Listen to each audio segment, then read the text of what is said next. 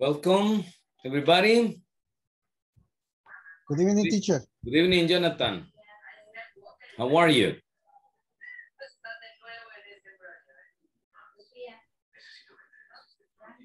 You're fine. Okay. Welcome.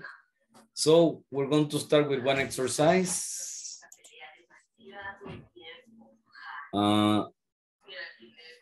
Okay, give me a second. Deborah is a listener.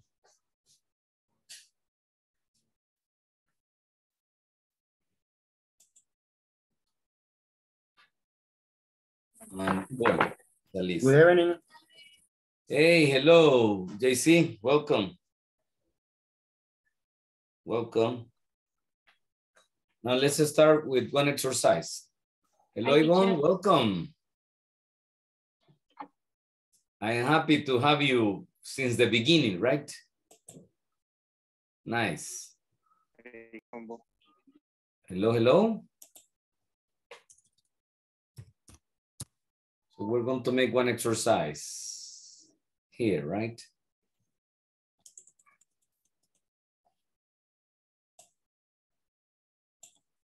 Okay. Let me check the volume. It's okay, 100%. And let me share. Let me share the exercise with you. Okay, here we are, right? It's 9 a.m. in the morning, right? In Los Angeles, California. Vanessa is calling friends, right? Around the world, in other parts of the world, right? Listen to the conversations and complete the city, the time, and the activity they are doing, right? The city, the time, and the activity. For example, in the case of Sarah, Sarah is in New York. Now, listen to the audio, please. Units 5 to 6 progress check. Page 42, exercise 1, listening. Around the world. It's 9 a.m. in Los Angeles. Vanessa is calling friends around the world. Listen to the conversations and complete the chart. 1.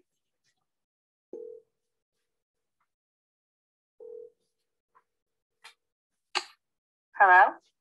Hello, Sarah? This is Vanessa. I'm calling from Los Angeles. Hi, Vanessa. How are you? I'm good. So, how are things in New York? Oh, fine, thanks. What time is it there? It's about 12 o'clock. It's noon? Oh, I'm sorry. Are you having lunch now? No, it's okay. I'm just watching television. 2.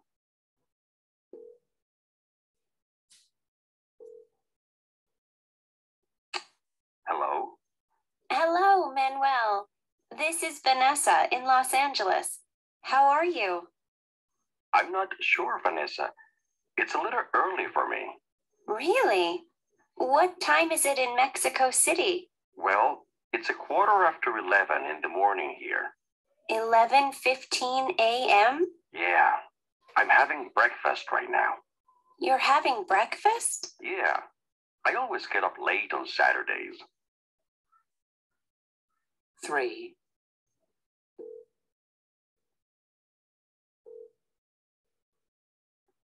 Hello? Hello. Is this Bob? Yes, it is. Who's calling, please? This is Vanessa.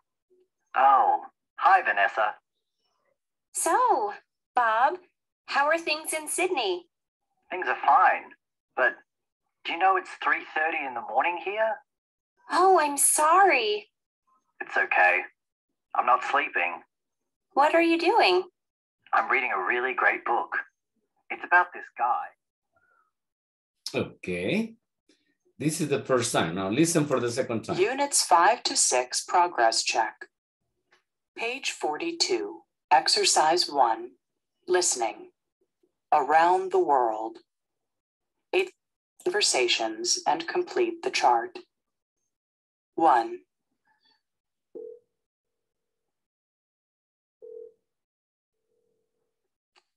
Hello? Hello, Sarah? This is Vanessa. I'm calling from Los Angeles. Hi, Vanessa. How are you? I'm good. So, how are things in New York? Oh, fine, thanks. What time is it there? It's about 12 o'clock. It's noon? Oh, I'm sorry. Are you having lunch now? No, it's okay. I'm just watching television. 2. Okay. So, Vanessa is calling from Los Angeles, right? It's 9 a.m. in Los Angeles. And the first person she calls is Sarah. Sarah is in New York, right? What time is in New York?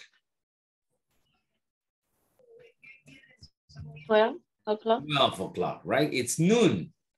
Noon. And what is Sarah doing? What is Sarah doing? Sorry? Está almorzando. Okay, listen again. It's about 12 o'clock. It's noon? Oh, I'm sorry. Are you having lunch now? No, it's okay. No, I'm not having lunch. Oh, I'm sorry. Are you having lunch now? No, it's okay. I'm just watching television. 2. So she is? Watch television. She is watching television, right? She's watching television. Nice. Let's go to the next one, please. Manuel.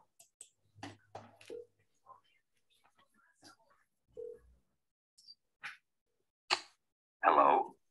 Hello, Manuel. This is Vanessa in Los Angeles. How are you?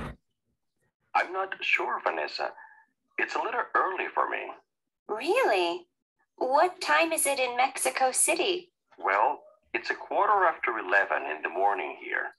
11:15 a.m.? Yeah, I'm having breakfast right now. You're having breakfast? Yeah, I always get up late on Saturdays. Good. So where is Manuel?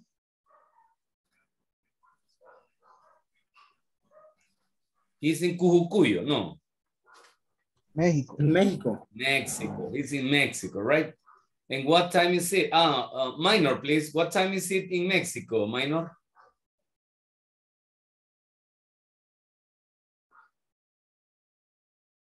Minor? Let's listen again, right? Let me see. Okay, good. Va en el transporte, Minor, no hay problema, sorry.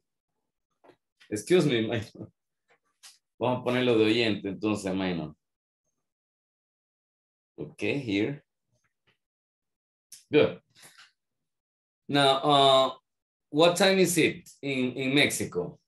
11:65. 11:55. Okay, listen 15. again. Listen. 11. Yes, it's 11, but Mexico City. Well, it's 11:15 in the morning here. 11:15 a.m.? Yeah, I'm having breakfast right now. So what time? Oh, yeah. What time? 11? 15. 11:15, right? A quarter after 11. A quarter after 11, right? Okay, good. Now let's go to the activity. What is Manuel doing?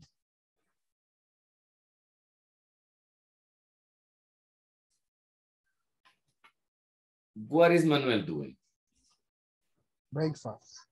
He's having breakfast. Not taking breakfast, having breakfast, right? Or eating breakfast. Nice. Let's go to Vol. You're having breakfast? Yeah, I always get up late on Saturdays. 3.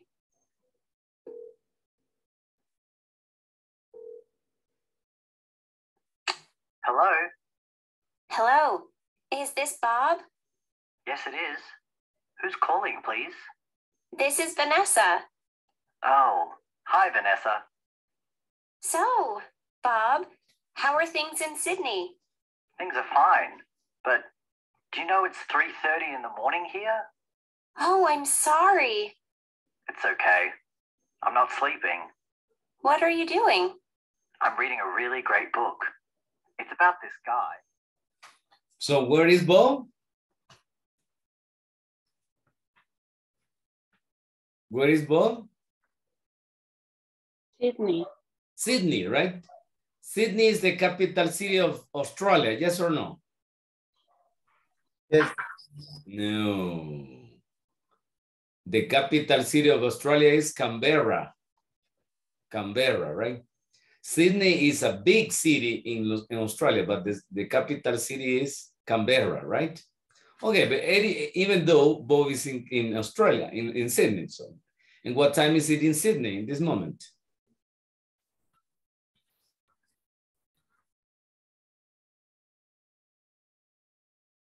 What time is in Sydney? You're having breakfast? Yeah, I always get up. Yes, it is. Who's calling, please? This is Vanessa. Oh, hi, Vanessa. So, Bob, how are things in Sydney? Things are fine, but do you know it's 3:30 in the morning here? Oh, But do you know it's 3:30 in the morning here? Oh, Uh-huh. What time?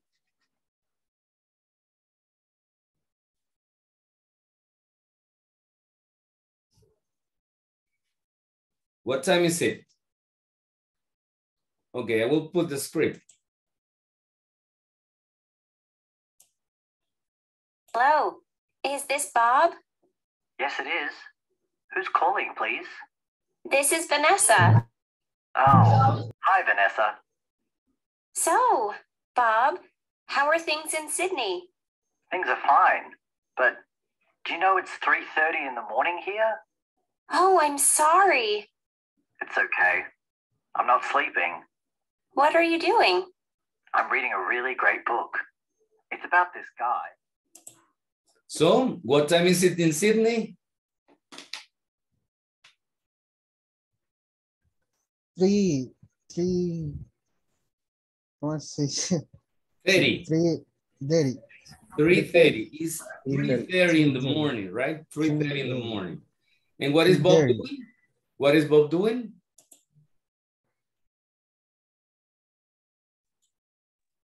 What is Bob doing? Reading a book. He's reading a book, right?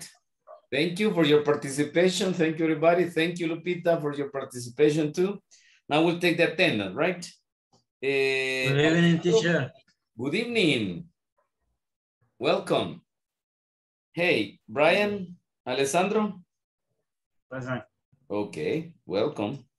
Yvonne, Present. Deborah. Present. Good. Ya sé que está oyente, no se preocupe, tranquila. Delia. Present, teacher. Okay, welcome, Delia. Edwin. Present, teacher. Good. Lupita. Erika. Present, teacher. Yeah, that's Erika. Okay, welcome, Erika. Present. Good. Welcome. And Abby? Abigail Sarabia Rodríguez? No, okay. Elizabeth? Jenny Elizabeth Castro? Jonathan Alfonso? Present, teacher. Okay, good, thank you. José? Present, teacher. Good. Hoy está en casita, ojalá no lo llamen. José. No, ahora no, teacher. No, va a estar toda la clase. Toda la clase, teacher. Excelentoso. Naum.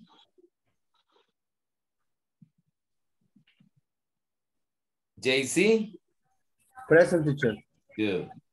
Minor va en microbús. Aquí está la asistencia. Melba. Melba.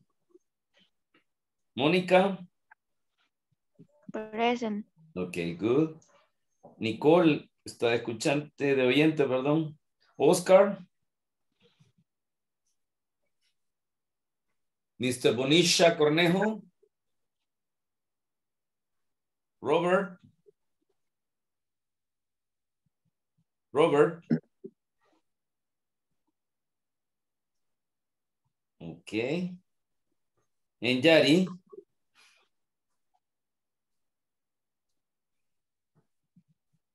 Okay. Send a message, please. Now let's go to the class, right? Before I start, let me check the platform, right? Solo tengo algunos chicos que no han completado la unidad 3. Débora, Erika, Elizabeth, Jonathan, que solo tiene 60, ¿verdad? Pero le falta algunas actividades, me imagino, a Jonathan.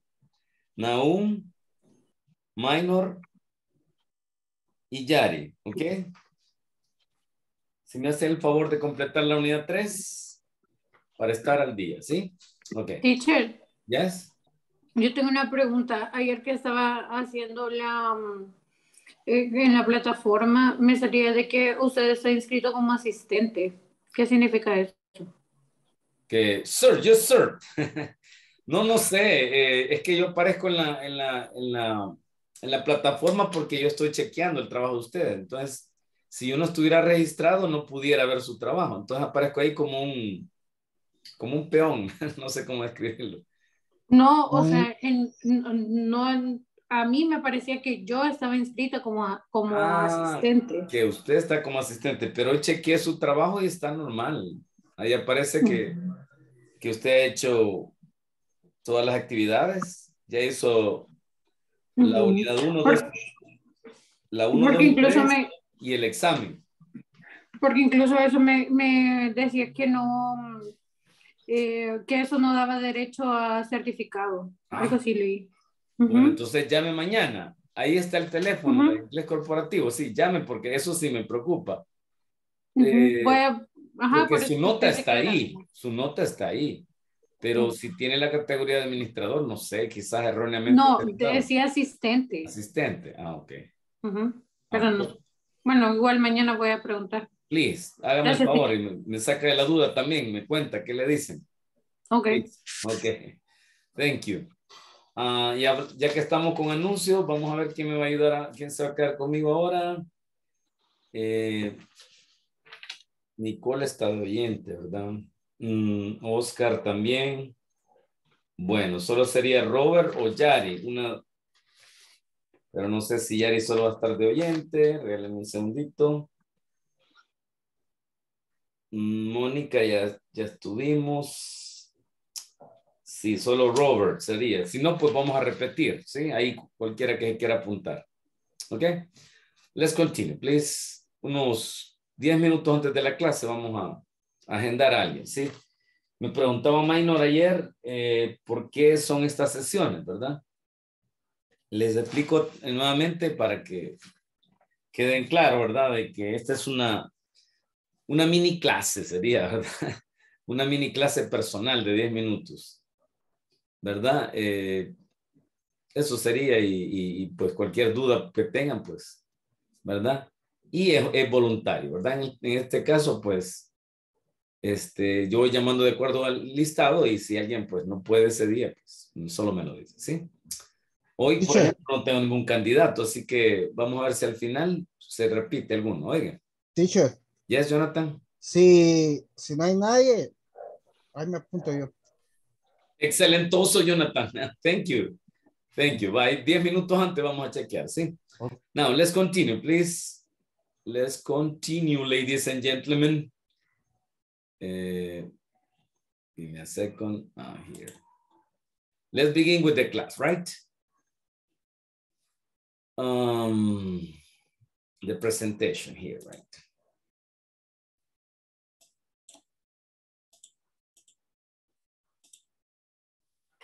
Okay, ladies and gentlemen, welcome to English for Work Program, Basic Module 1.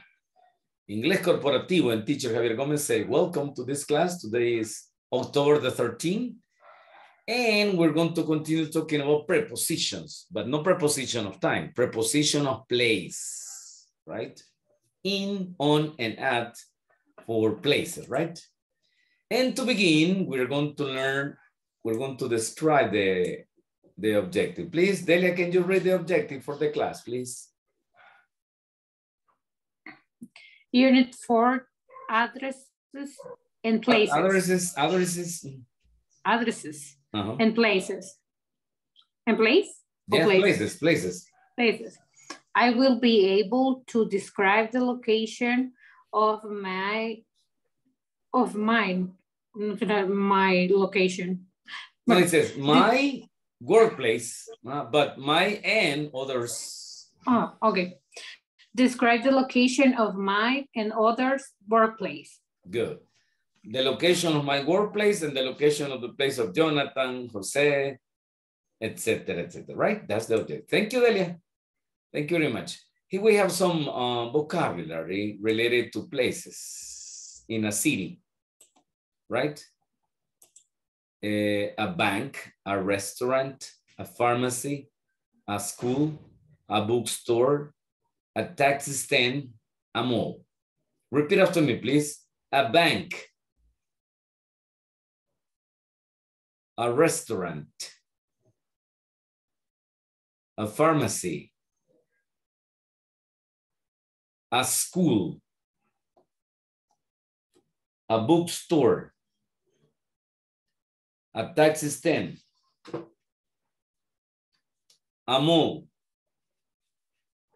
Okay, so Alessandro, please, can you repeat for the class all these places? A bank,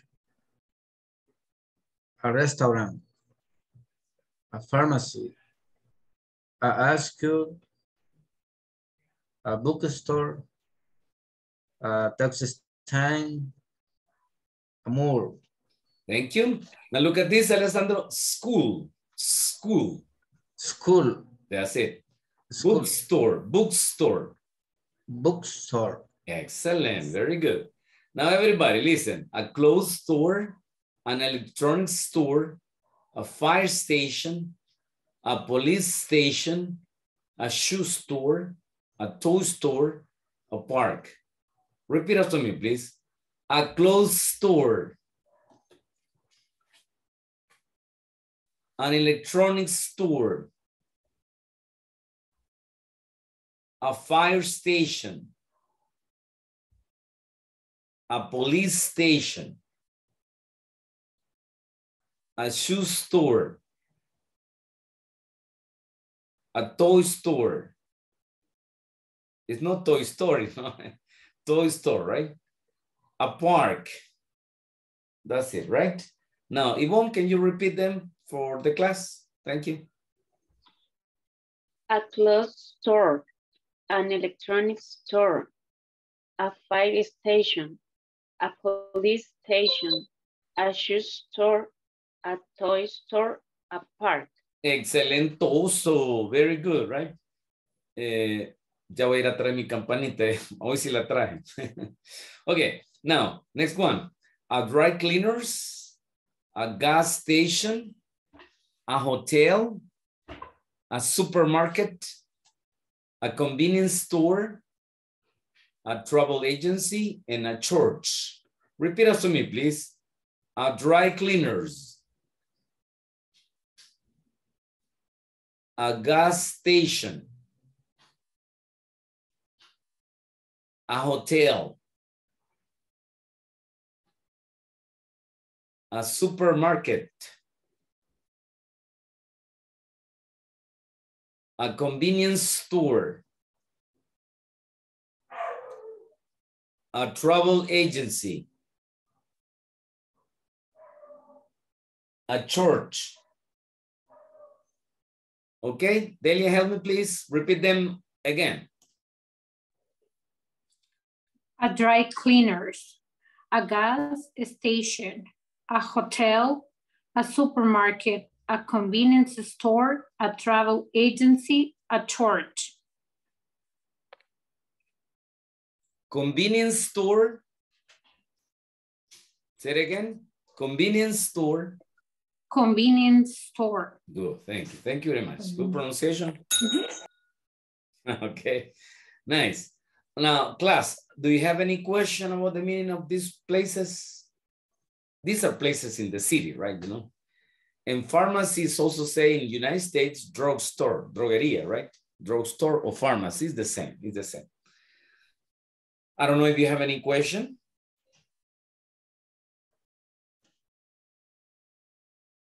A convenience store are those stores we have in the gas stations. You know, in Texaco, Puma, we have some convenience stores, some stores, right? La última, teacher. A church. Church. Iglesia. Church, right? Catholic or evangelic, right? Mormón, Jehovah's Witness, Testigo de Jehová, Mormón, Católico, Evangélico, etc. Right. Dry cleaners. Dry cleaners. Dry cleaners is la dry, como decimos aquí, ¿verdad? Es donde lavan y planchan la ropa y se paga, ¿no? Aunque le lavan y la planchan la ropa. Yes, dry cleaners. ¿Cómo se dice testigo de Jehová, teacher? Jehovah's Witness. Jehovah. And witness is testigo, you know, witness. Mormon is Mormon. And evangelic is you know, Catholic. And Musulman is Muslim. Otra religión, the Jews. Judíos. The Jews. Los budistas. Buddhists, the Buddhists, etc. Right? Hay un montón de religiones en el mundo. Okay. Clothes store es tienda de ropa. Ajá, like Simán, Saras, Prisma, Bajemeso. Okay, Bajemeso, right? And then you, una cortinita ahí en la calle. Y también otro que se llama el agachón, right? $1, $2. Okay. Let me see. Taoísmo. I'm not sure, minor. I suppose it's Taoism. Ya le voy a averiguar. Si los taoístas, creo que es en la India o en Singapur y todos esos países, el taoísmo. Sí es. Después de la religión católica, creo que la más popular es la religión musulmana, ¿no? Sí. Y luego vienen las demás, sí. Okay, good. Any other question? No? Now, let's continue, please. Let's continue. Don't stop. Now, we're going to learn about preposition of places. So we're going to learn about maps, locations, and direction, right? Locations and direction. This is a city, right? You know that in Latin America, it's very common that in all the towns or the cities, we have a park, and around the park, we have all the places like the church, the city hall, la alcaldía, right? A bookstore, in this case, is Bookworld. I'm sorry, this is a company, Arrows Company. No sé qué hacen, pero creo que producen ropa. No sé. A restaurant, a mall or commercial center, right? A bank, a sport palace that I believe that is a sports store, right? And a school. Notice also that we have some avenues. We have the First Avenue, the Second Avenue, right? And we have two streets, Barrios Street and Roosevelt Street, right? Of course, this is an imaginary city, you know? For example, I don't know if you have read 100 Years of Solitude. ¿Alguien ha leído 100 años de soledad? My favorite book, right? Mi libro favorito. Gabo, Premio Nobel de la Literatura, Gabo, Gabriel García Márquez. He describes a city. The name of the city is Macondo. Macondo, right? Macondo is a town, right? Es un pueblo en Colombia, pero un pueblo imaginario que tiene su parque, su iglesia, su alcaldía. ¿No? Ok. Me gustó ese comentario. Ok, entonces Macondo es así como cualquier pueblo aquí en El Salvador, ¿no? Lo mismo en Colombia, en Argentina, en Perú, en Bolivia, toda Latinoamérica, ¿no? Un parque y alrededor está todo lo demás, ¿sí? Ok. Le recomiendo que lean esa obra. Sí, es fantástica. 100 Years of Solitude. Okay, good. Now repeat after me, please. Repeat after me. Bank. Mall. Or commercial center, you know. Restaurant. Sport palace.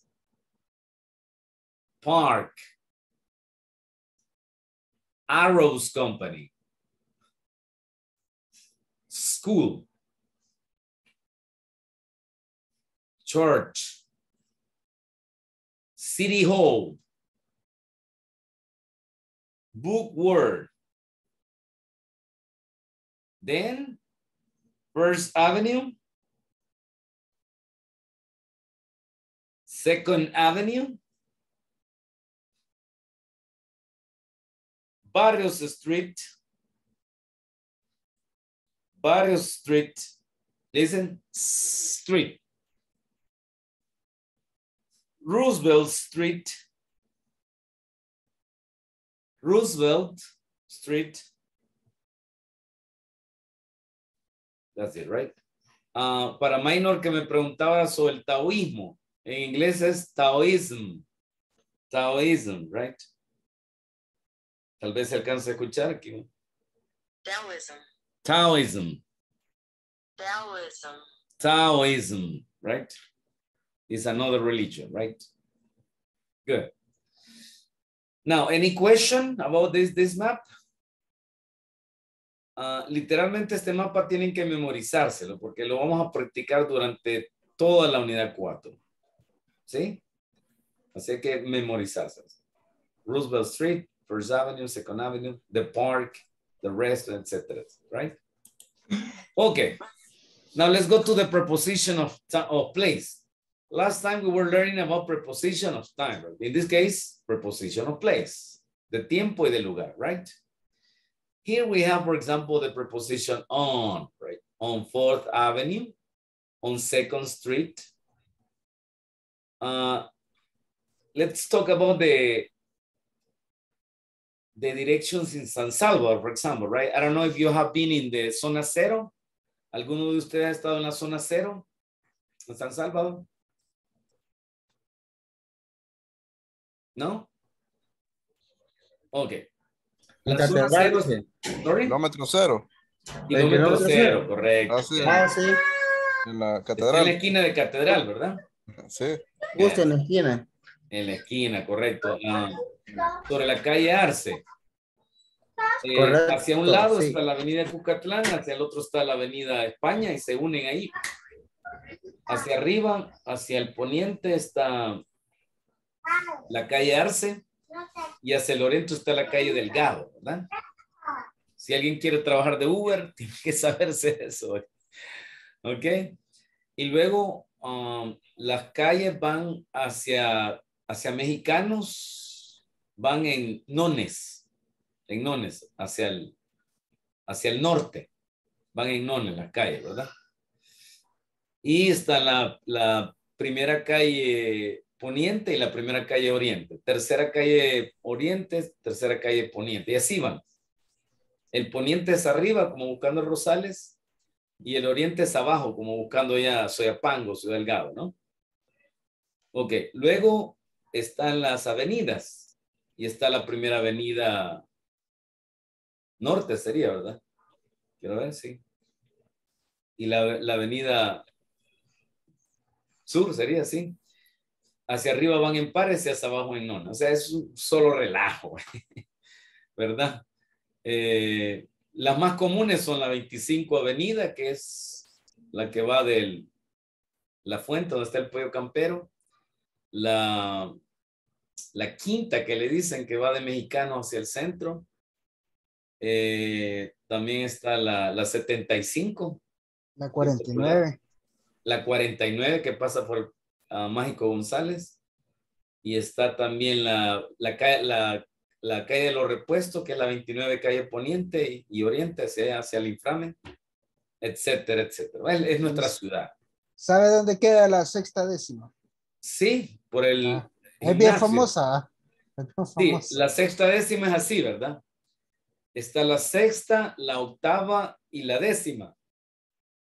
O sea que ahí van en pares, ¿verdad? Hacia el lado, como buscando San Jacinto, como buscando el estadio de Cucatlán, van en pares. Entonces la sexta, la octava y la décima. Pero llega un lugar en que la octava se detiene, ya no sigue hacia arriba. Entonces la sexta y la décima se unen. Ahí se unen el Parque Cucatlán. A un lado del Parque Cucatlán. Entonces, ahí dice, sexta décima. Solo en El Salvador pasa eso. Y esa calle existe, ¿no? Entonces, la sexta décima. Y pasa enfrente del gimnasio, del Team Marín, toda esa zona hacia arriba, es la sexta décima. ¿Verdad? Solo en El Salvador hay queso duro blandito. Solo en El Salvador, en lugar de decir, ya me voy, decimos, ya vengo, ya vengo. Es lo opuesto, ya vengo. En lugar de decir ya me voy, decimos ya vengo. Y solo en El Salvador señalamos con la boca, ¿verdad? ¿Dónde está dónde está el lapicero? Okay. Good, let's continue. Now we talk about surfaces, right? Superficies. O on the corner, or you say on the street. Quiere decir que cuando nos referimos a calles y avenidas debemos decir on. Estamos hablando de superficies. También aquí tengo la computadora está sobre una mesita. El lapicero está sobre la mesita, dice on, right? En la esquinita, no sé si alcanzan a ver, hay un cuadro de foto de my family, ¿ok? Entonces el cuadro está on the wall. Quiere decir que todo lo que toque superficie, vamos a decir on. Yo estoy aquí sobre un piso, sobre el piso, on the floor, sobre el piso. No dentro, sino que sobre, on. ¿Ok? Todo lo que toque superficie, on, right? Now, in. When do you use in? In El Salvador. Ok, déjame un segundito. Ok, ya escuché su mensaje, Abby. Ya leí su mensaje, me habían dicho. Solo déjeme tomarle asistencia, Abby.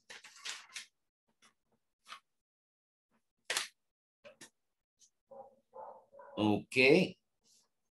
Ahí estamos, Abby. Let's continue, right? Now, in, we talk about in when the place is closed, totally closed or partially closed, right? Cuando el lugar es total o parcialmente cerrado. Por ejemplo, usted está dentro de un cuarto, dice in the room, right? Está en una ciudad, por ejemplo, ¿cómo decimos? Estoy en San Salvador. I am in San Salvador, right? ¿Por qué in? Bueno, porque usted no está en un lugar plano. Hay edificios, hay árboles, hay casas, hay postes. Algo así como que usted está parcialmente cubierto, ¿no? Si nos vamos al parque también, in the park, right? El parque tiene árboles, tiene, no sé, lomitas, qué sé yo. Entonces está dentro del parque, aunque no está como un domo, pero está usted en un lugar como encerrado, ¿sí? In the neighborhood, en su colonia. En la colonia hay casas, hay postes, hay, qué sé yo, ¿verdad? Edificios. Sí, entonces está usted como encerrado. Hay unos escritorios también en que usted se sienta y usted queda como parcialmente cubierto, ¿no? Entonces, usted está in. ¿Ok? Luego, at se refiere a lugares específicos. Por ejemplo, at the meeting room, at work, at the bank. Aquí quiero que no se me confundan porque podemos usar indistintamente in y at cuando me refiero a lugares. Por ejemplo, yo puedo decir, I am in the bank. Está bien, estoy en el banco, ¿verdad? Pero cuando digo I am in the bank, me refiero a la posición en la que estoy. Si estoy adentro o fuera, right? Pero cuando yo digo at the bank, es porque estoy dando direcciones. ¿Sí? ¿Ok? Saludos a JC Jr. Salude. Hola. Hola. Welcome. Okay. So at the meeting room, at work, at the bank. Aquí es cuando estamos dando direcciones, ¿no? Y ubicaciones. Por eso decimos at, porque es un lugar específico. Pero si describimos que estamos adentro o afuera del lugar, vamos a decir in, and I am out, right? Good. Any question? When do you use on? When do you use in? When do you use at? In, teacher.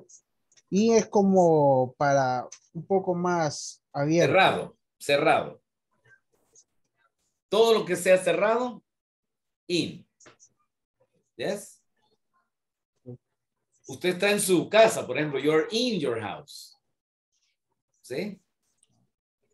Pero si, digamos, usted estuviera en el patio y el patio tiene un muro, supongamos, ¿verdad? Por decir algo, ¿no?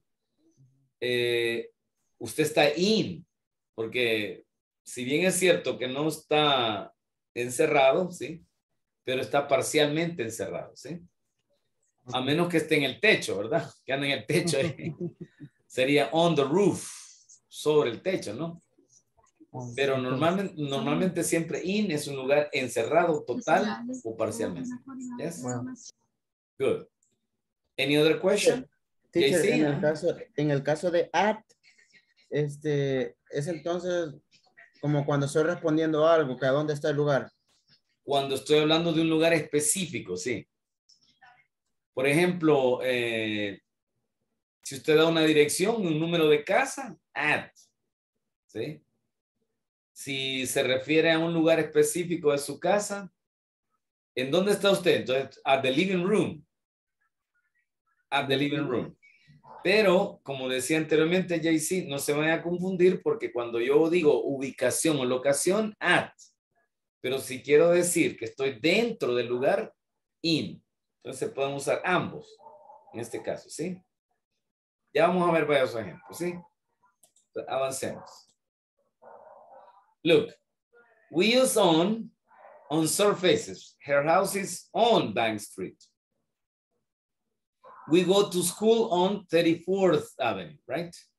Sobre la 34 Avenida. I work on the 10th floor. Yo trabajo en el 10º piso. On the 10th floor. Okay. Si se fijan, solo estamos hablando de superficies. Superficies. No estamos adentro, sino que sobre, right? In. She lives in an apartment, right? In. They live in a house. I work in an office. Estamos hablando del lugar como un lugar cerrado. Y si se fija aquí at, yo digo, I live at 50 Main Street. Vivo en la casa número 50 de la calle principal. Okay. ¿Cuántas casas 50 hay en la casa principal? En la calle principal. Solo hay uno. Just one, right? Por lo tanto, es específico. So we're going to say at, right? He works at a bookstore. Él trabaja en una librería, right? At a bookstore. En un lugar específico. Aquí podemos decir in también, no hay problema. They study at Brook School. Ellos trabajan en la escuela Brook. Jonathan studies at Inglés Corporativo. Okay? For example. Any question?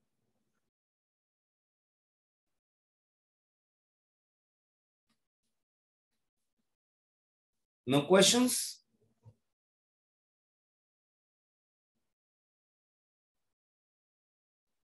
These are examples, right? So let's continue, class. Now let's go to these questions.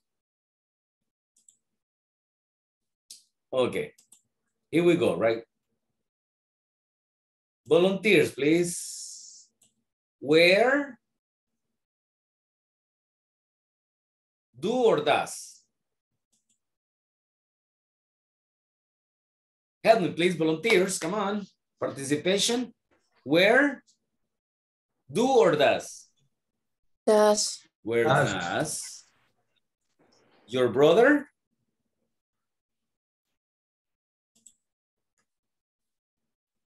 Your brother what? Live? At work. Work, right? Work. That's it. Where does your brother work? Remember, we don't say works because of the auxiliary does, right? He works on, in, or at.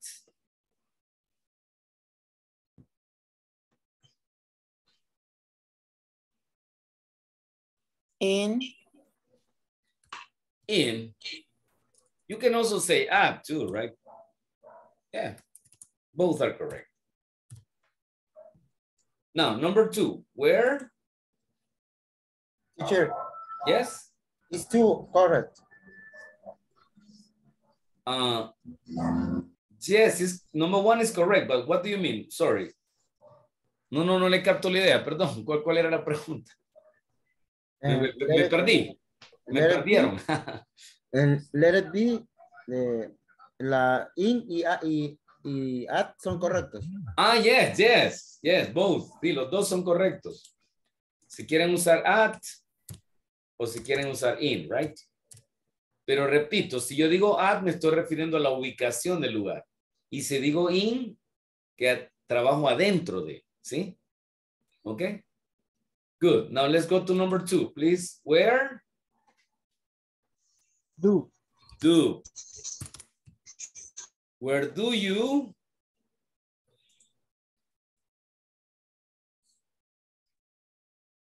Study. Study, right? Where do you study French? Le mademoiselle parle français? Beaucoup parle français, mademoiselle? Monsieur Cailles. Beaucoup parle français, monsieur Cailles? Monsieur, no, mademoiselle Calderón. Beaucoup parle français? ¿Ne parle? Ah, ok. No hablamos francés, solo algunas expresiones. Okay, so we study French in or at Inglés Corporativo.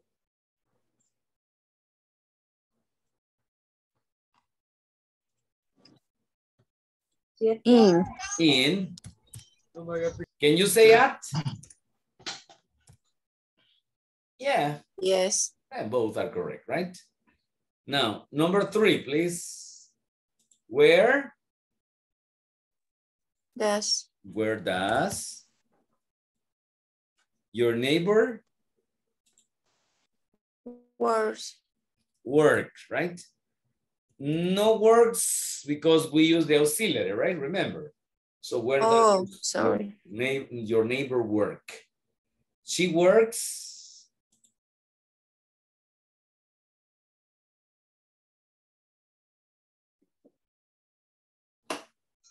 In. In. She works in a factory, right?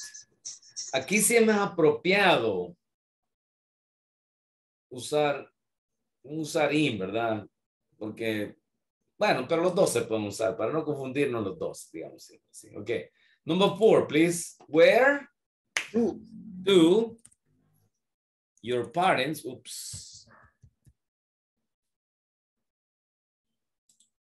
where do your parents live? They live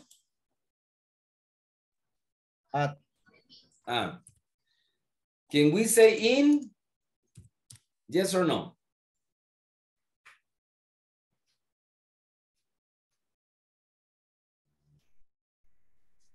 No. No, right? Why not? Because 58 is the number of the house.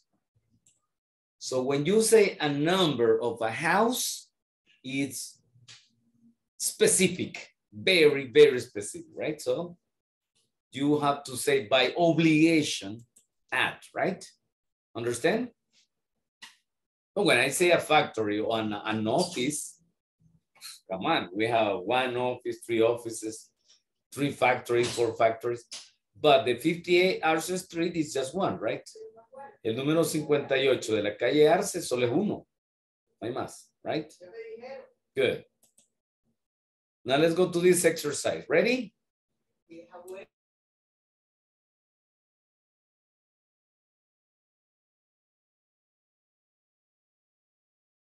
Let's go to the participation, right? Robert, are you there, Robert? ¿Ya está con nosotros, Robert? No. Okay, Mónica, please help me.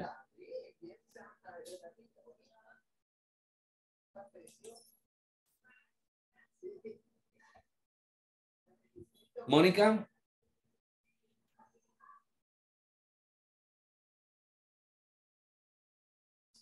Okay, JC, please help me, JC.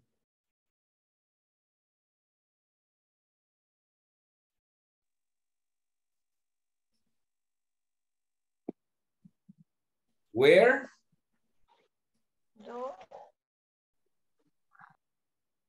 Where do, right? Thank you. Se le adelantaron a JC. Okay. Now, I live at, right? Why at? Because 12, we said, right? Hay número de la casa, ¿sí? Where? Does. She lives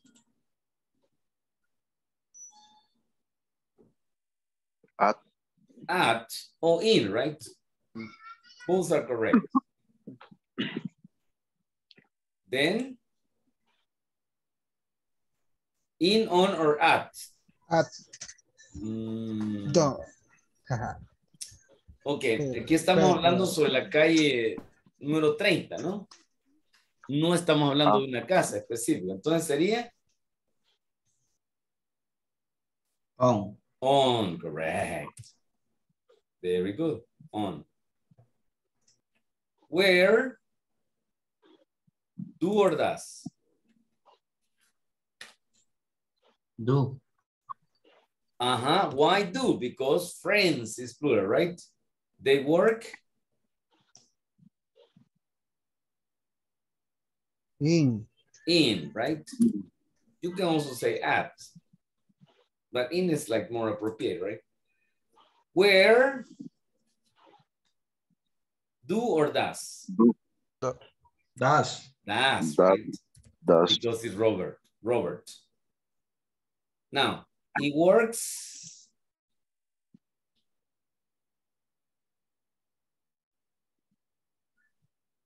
In. in a pharmacy. But you can also say at, right? Now, where do you do, right? Very good. Me, I go to a nice Chinese restaurant in, on, or at? In. In, right? But I repeat, you also can say at, right? Where? do. Do, correct. And the exercise? At. Can we say in? Yes or no? No, porque es... Usted dijo que en una parte encerrada se tiene que poner... No. Wait a minute, José. This is an exception of the rule, right? Aquí hay una excepción de la regla. Home, solo podemos decir at. At home, solamente. Así como noon, ¿se acuerdan? Noon y midnight. Tenemos que decir at midnight, at noon, exclusivamente, ¿sí? Entonces lo mismo sucede aquí con home. Siempre digan at, que esté adentro, fuera, arriba, lo que sea. No, ahí no importa. Ahí lo que tiene que ver es que es una excepción de la regla, ¿ok? Now, we're going to practice. Let's start with Alessandro and Yvonne, please. Alessandro A, Permítame, vamos a ponerlo más en perspectiva. Ok. Alessandro A, Yvonne B. Ready? Where does your brother work? He works in an office. Very good. Remember the question, the intonation. Where does your brother work? Where does your brother work? Good. Now, please, Delia and Edwin. Delia, letter A in number 2. Edwin, letter B. Ready? Where do you study French?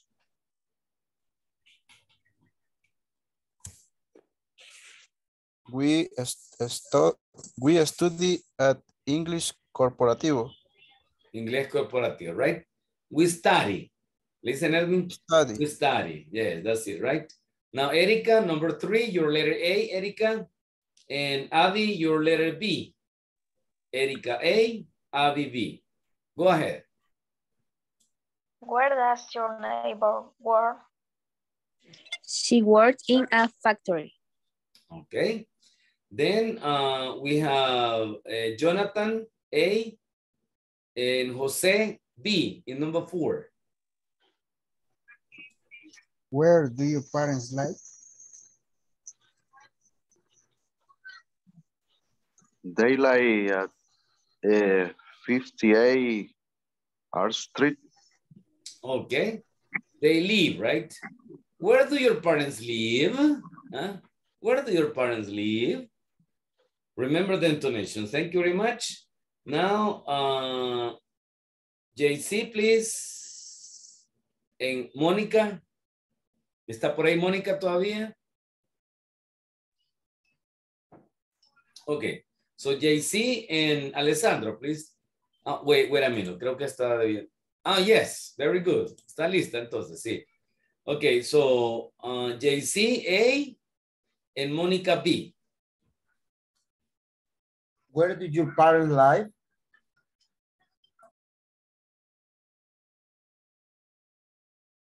Mónica.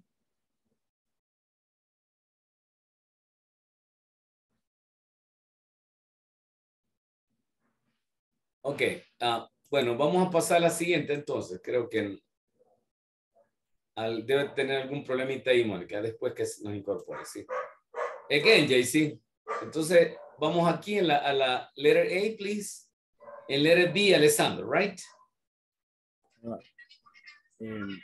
Where do you live? Alessandro? I lie up.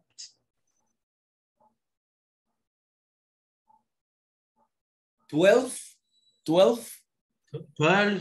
Cuscatlán Avenue. Very good. Avenue, right? And then listen, I live. Thank you very much. Yvonne and Delia, please. Yvonne A, Deborah B. Number 2. Where does your boss live? She lives in an apartment building on 30th Street. Very good. 30th, difficult to pronounce, right? 30th Street, right? Okay, number 3, Edwin and Erica, please. Edwin A, Erica B. Where do your friends work? Like a question, Where right? do your friends work? Where do your friends work? Where do your friends work? Erica?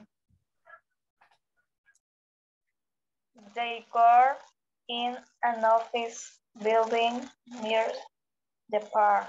Excelentoso, right? Number 4, please. Abby and Jonathan, please. Number 4. Where does Robert work? He works in a pharmacy. He works in a pharmacy. Very good. Thank you very much. Now, Jose and JC, please. Jose, you're A. And JC, you are B. Number 5, right? Number 5.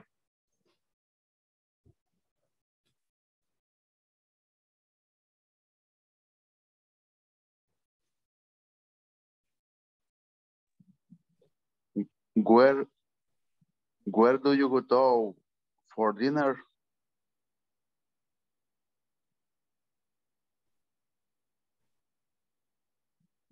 Ajá, JC. Me.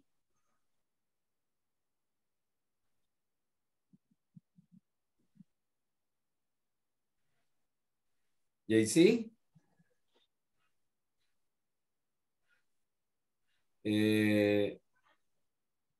Mónica.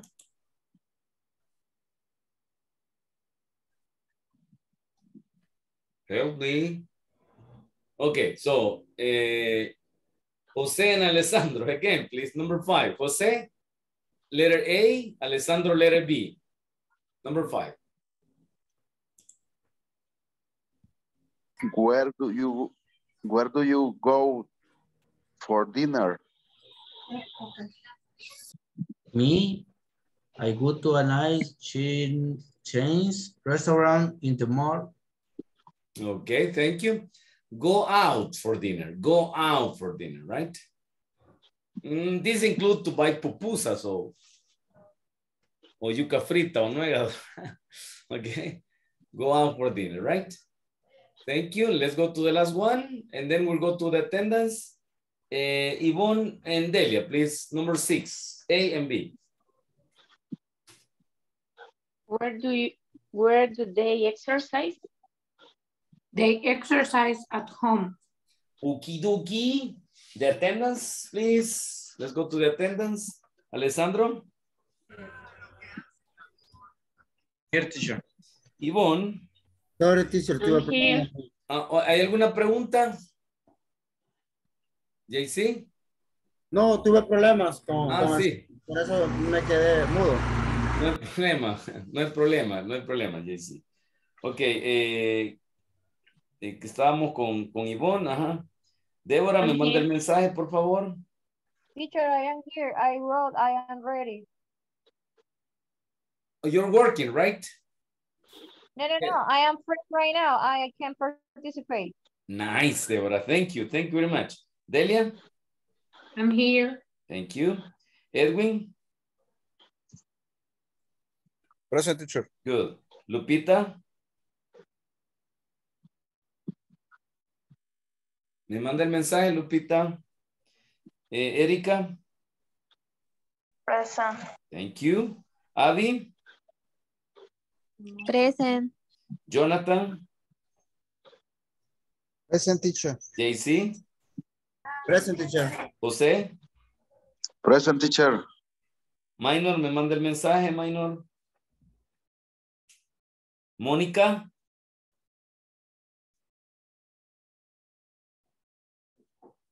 Nicole, me manda el mensaje, Nicole. Oscar. Me parece que Oscar iba a estar de oyente. Ajá, Minor sí está bien. Aquí está. Minor de oyente. Oscar de oyente. Robert. ¿Está por ahí Robert? No está Robert. Yari. Yari, si puede, me manda el mensaje, si está escuchándonos. Okay, that's it, right? Good. Aprovechando, ¿verdad? De que, bueno, yo entiendo de que hay mucho trabajo y todo, ¿verdad? Pero recuérdense que hay que darle atención al curso también, ¿verdad? Así es que, especialmente el día 19, miércoles 19, por favorcito, les voy a suplicar que, si es posible, pidan permiso en su trabajo, ¿verdad? Porque ese día vamos a llenar la encuesta de satisfacción y nadie puede faltar. Nadie puede faltar ese día, el último día, ¿sí? Aparte que ese día vamos a hacer la despedida. Vamos a hacer algunas actividades especiales de despedida. Ok. Y pues no, nadie puede faltar. Prohibido faltar, ¿sí? Y nadie va a estar de oyente ese día. Todos vamos a participar, ¿les parece? Bye. Una promesa. I promise, right? Good. Now let's go to the next part, right? We're going to the manual. Vamos a trabajar con el manual.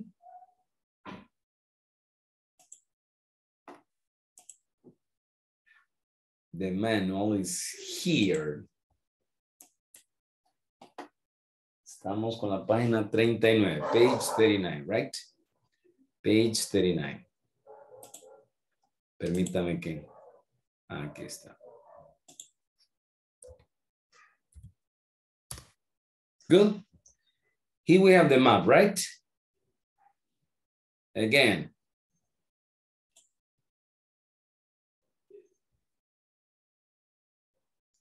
And to begin, let's go and describe where do you work, right?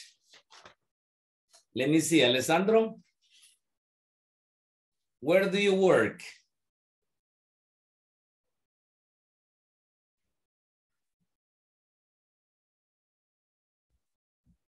Alessandro?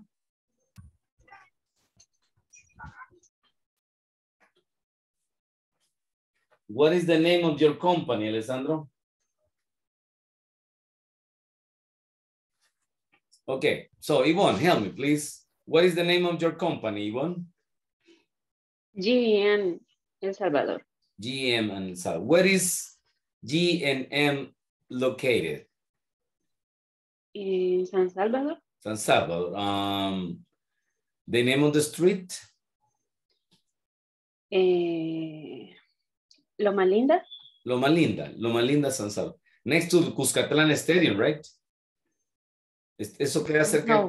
No. San Benito. Yes, de la San Benito, yes. Ahí por el McLeeswood, right? No. Por donde está la escuela americana, ¿no? No. Bueno, ando por otro lugar. No, por aseguradora ASA. Ok. Por la ASA, sí. Bueno, no me contraten de Uber, ya que me pierdo. Ok. Very good. So it's in Loma Linda. In Loma Linda, right? Sí, ya me ubiqué. Pero es que yo la San Benito lo ubico siempre allá por la zona rosa, pero no. Carretera, la calle que va a la feria, ¿verdad? Luego a la derecha cruza uno. Sí, pues ya me ubiqué. Sí, ahí por la ASA, es cierto. Ok, continue. How about you, Deborah? Where do you work? I work in a city hall. In the city halls, Metapan City Hall, right? And what is the name of the street, Deborah? Ay, mama. I don't know. The main street, I imagine. I knew for living in Metapan. I don't know. I didn't know. I thought you were born in Metapan, but no. No. I'm from San Salvador. You're from San Salvador and you work in Metapan. Oh, sorry. Yeah. You have to travel a lot, right? Yeah. Okay, but this is homework for you. This is a task, Deborah. Investigate the name of the street in Metapan, right? Thank you. Okay. Now, Delia, please, how about you? Where do you work? I work at Floristeria Tamira. Oh, my sister used to work there, right? Really? Mi hermana que vive en Canadá solía trabajar hace años ahí. ¿También venden muebles, Delia? No, esa es la distribuidora. Entonces no es la misma compañía. No, o sea, la señora que tenía la floristería antes es la mamá del dueño de la distribuidora. Bueno, es familia ahí entonces. Sí. Pero no es lo mismo, o sea, distribuidora, pero sí tiene el mismo nombre, Tamira. Okay, Tamira, right? Interesting, interesting, right? Okay, nice. And this is in Colón Escalón, right? Yes. Okay. You say in Colón Escalón, remember, right? Because Colón Escalón is a neighborhood. Right? Nice. It's in Colón Escalón.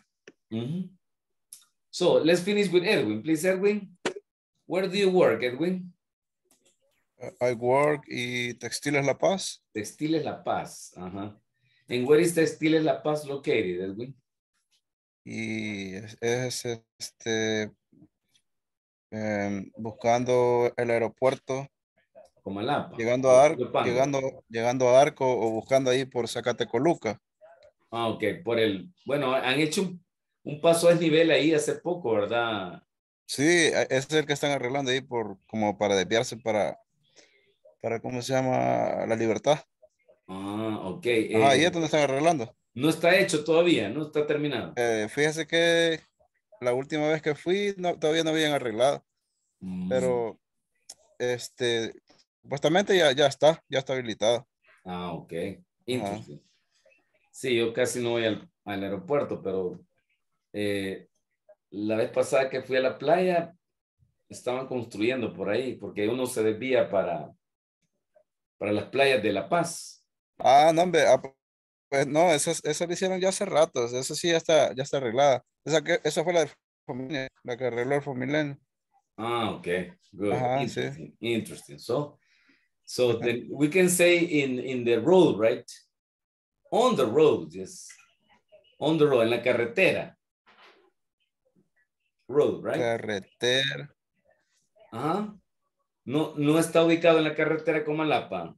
Sí, carretera Comalapa, sí. Ok, on Comalapa Road. Comalapa Road. Comalapa Road. Carretera Comalapa. Okay, thank you very much. Now, let's go to this, right? Which street is the restaurant on? Which street is the restaurant on? Question 2, which street is the city hall on? Which street is the park on?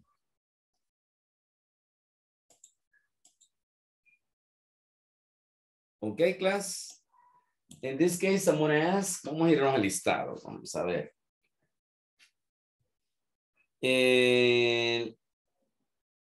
Erika, please. What is the name of the street where the restaurant is? Erika?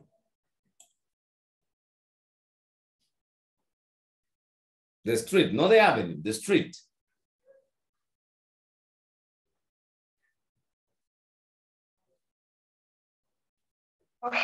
Roosevelt. Roosevelt Street, right? The restaurant is on, listen, pay attention, on Roosevelt Street, right? Thank you, Erika.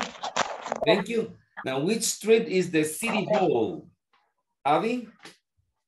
The city hall. Street, again.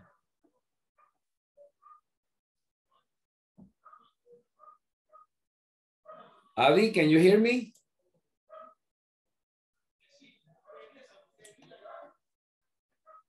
No, okay, so Jonathan, please. What street is the city hall on?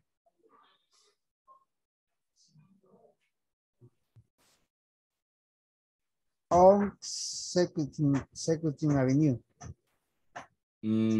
Street, right? Street. On Roosevelt Street. Isn't on Roosevelt Street, right? Thank you, Jose. Which street is the park on?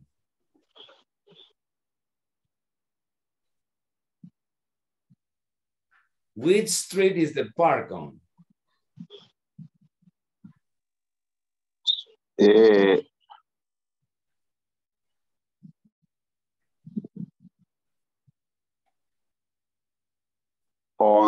On Second Avenue. Street.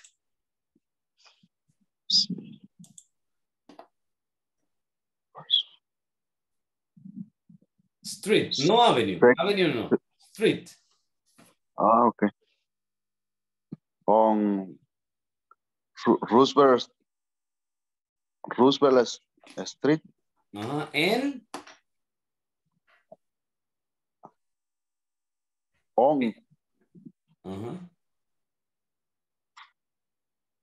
Roosevelt Street. Roosevelt Street and la otra calle, ¿cómo se llama, José? First No, no, no. On the side, right? A un lado, aquí. ¿Ve? No. Let's see. Barrio Street. Barrio Street, right? So the park is on Roosevelt Street and on Barrio Street. 2 streets, right? On. Good. On. Si tiene su manual, por favor, me contestan acá.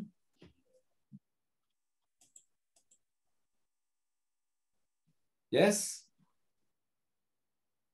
Okay, sorry. Let's continue. Let's continue. Here we have the preposition, right? The prepositions. Let me see. Okay. Here we are, right? It says on, in, and at. Right? We have on when we talk about surfaces. We have in when we talk about places that are closed, lugares encerrados, right? And at when it's very specific, right? Okay? Good. Ya vimos, ya practicamos. Ahora vamos a completar el manual, ¿sí? Okay, I will give you, let's say 3 minutes, right? Unos 3 minutos creo que les alcanza, ¿verdad? Vamos a completar en su cuaderno. Si quieren, solo pónganme la preposición o llenan el manual, ¿verdad? So, in, on, and at, right? Van a disculpar mi malcredeza, pero voy a ir a tomar agüita. Regálenme un segundito. Solo les dejo el cronómetro. 3 minutes, right? 3 minutitos. Let me see. Yes. Right now. Give me a second.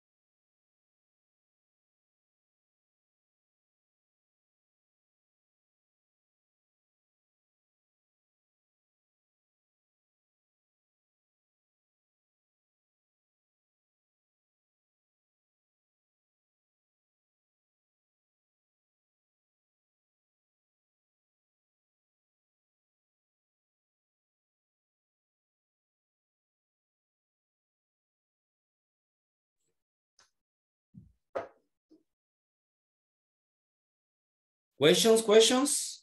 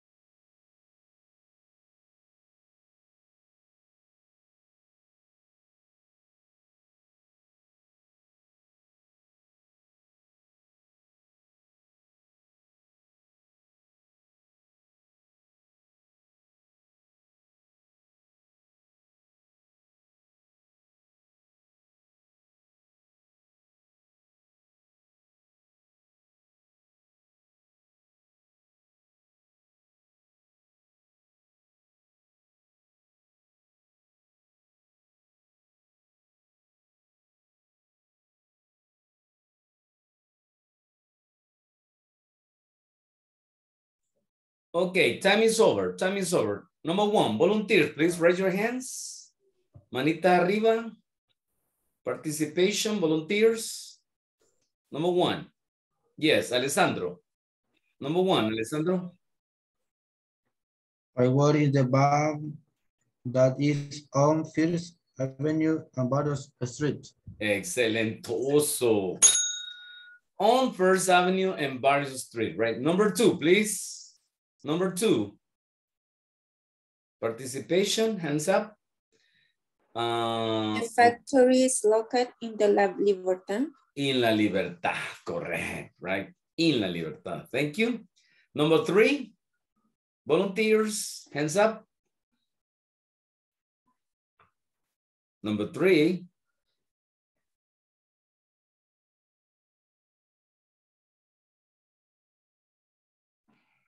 We see you in training room or at the cafeteria. Good. In this context, you can use both, but it's better to say in and at, right? In and at.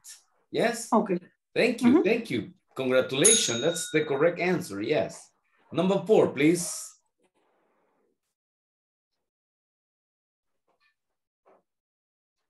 Volunteers, hands up, sorry. Teacher. Yes. Yes. Sorry? Yes, Tom. It's town. Town. Town. Pueblo. Like Suchitoto, Cujucuyo. Entonces sería uptown. No. That is, no, in town. In town. In this context, only in town, because we're talking about a place that is surrounded by trees, houses, etc. So in. Yes. Right? In. Good. Thank you. Now let's go to number 5.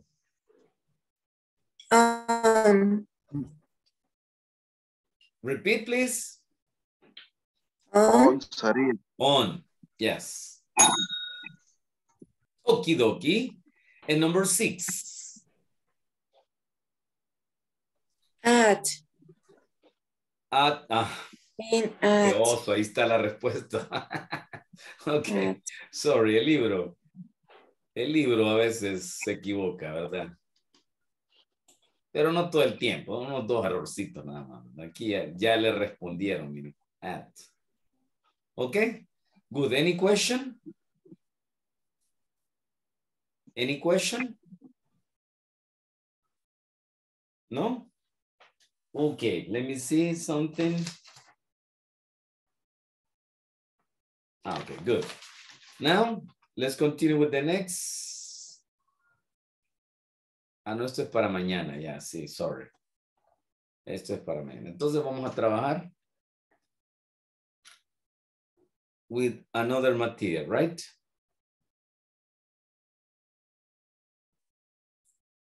Give me a second.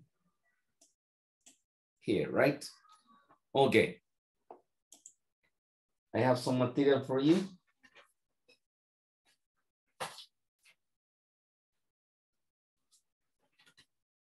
A6. Okay. This is right. Ah, okay, Melba. That's it, right?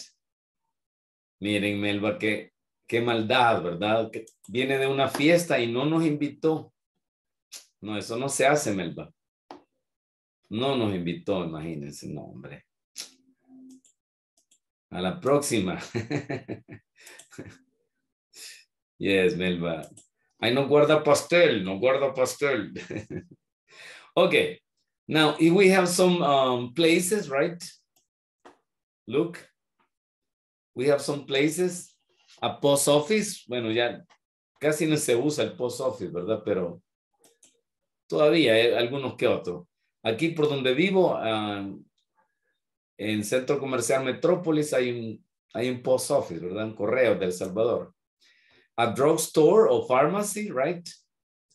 A gas station, a department store, a bank, and a bookstore, a a coffee shop, and a supermarket, right? Okay, then we have here some products that you can get in those places. For example, where can you get an aspirin? Where can you get bread? Can you get bread in a post office? I don't think so. A dictionary, where you can get a dictionary? Gasoline. A sandwich, yummy. Stamps, stampita, right?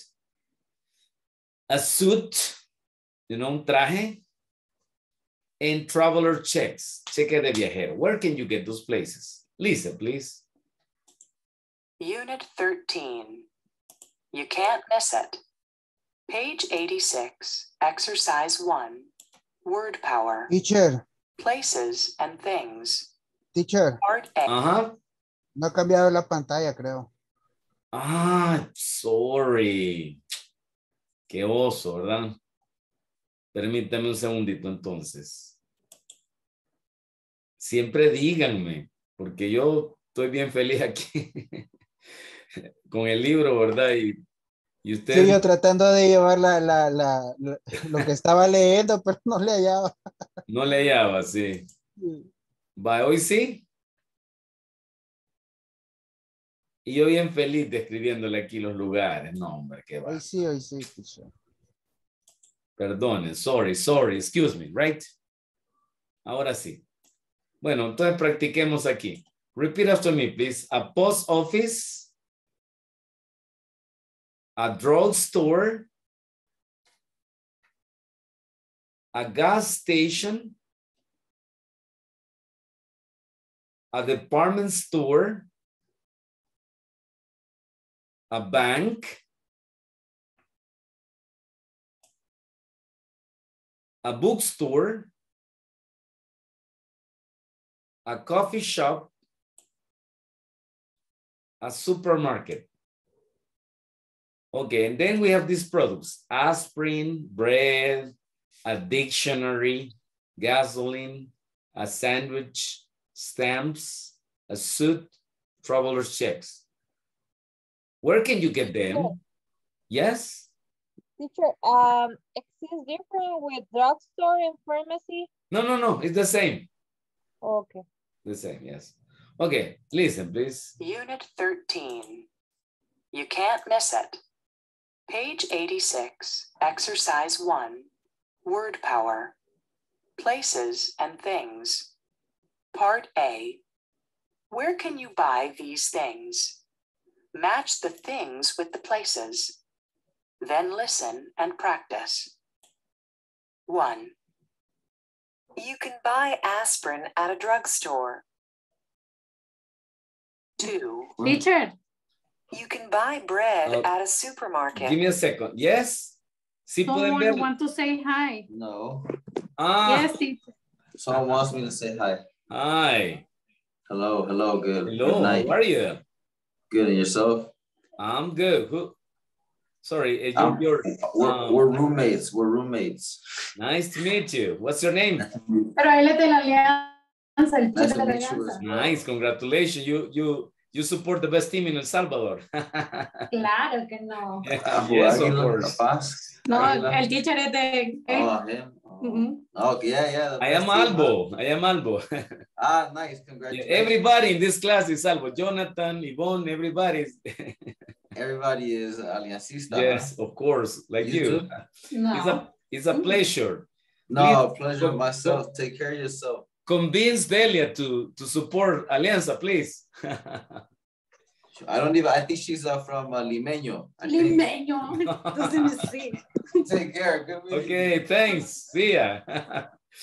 Okay, now let's continue, right? You see, Delia, you can listen to your roommate. He knows about football. 6. Exercise Okay, listen, 1. come on. Word power, places and things. Part A, where can you buy these things? Match the things with the places. Then listen and practice. 1. You can buy aspirin at a drugstore. 2.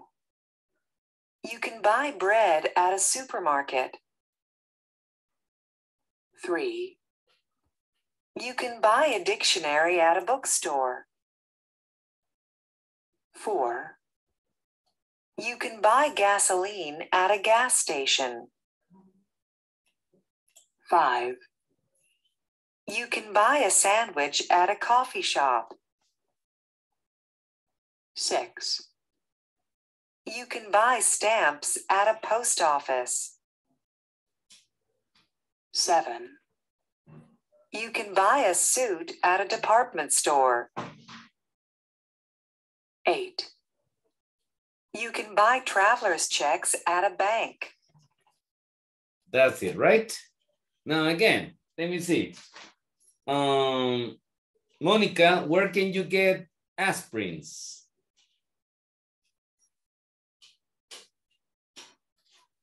Monica? Teacher, excuse me. What is the meaning of the number 8? Traveler checks is cheque de viajero. Traveler checks, right? That's it? Number 8? Oh. Yes, traveler check, right?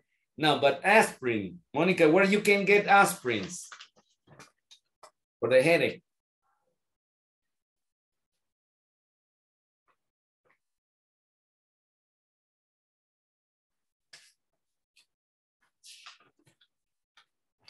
Okay, so JC, help me, please. Where can you get aspirins? Ibuprofen, Tapsin, etc.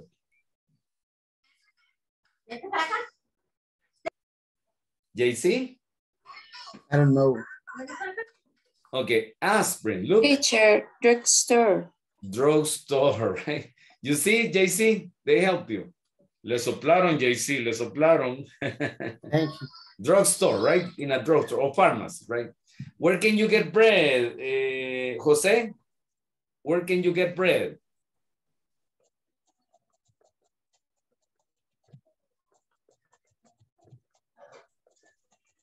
Jose?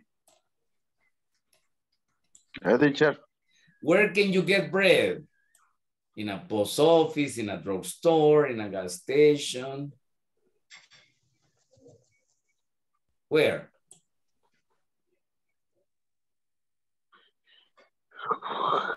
Bread. Uh-huh. Pan. Where can you get pan? Where can you get bread? Supermarket. In a supermarket, that's it, right? Thank you. Now, Jonathan, please. Where can you get a dictionary?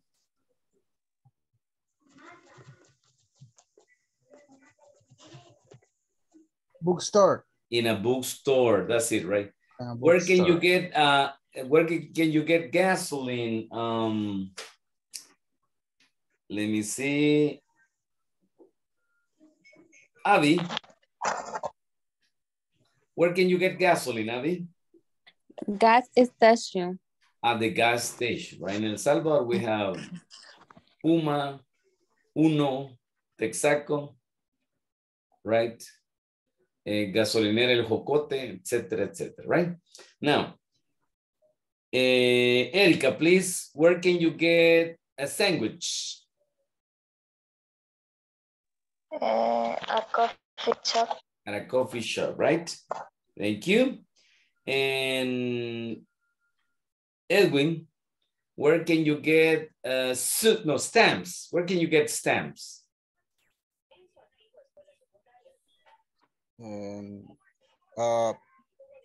Post office. A post office, right? Repito, y es raro, ¿verdad? Con el WhatsApp, todo eso desapareció. Con el Facebook ya casi nadie le pone stamps a los sobres ni nada, ¿verdad? Ya.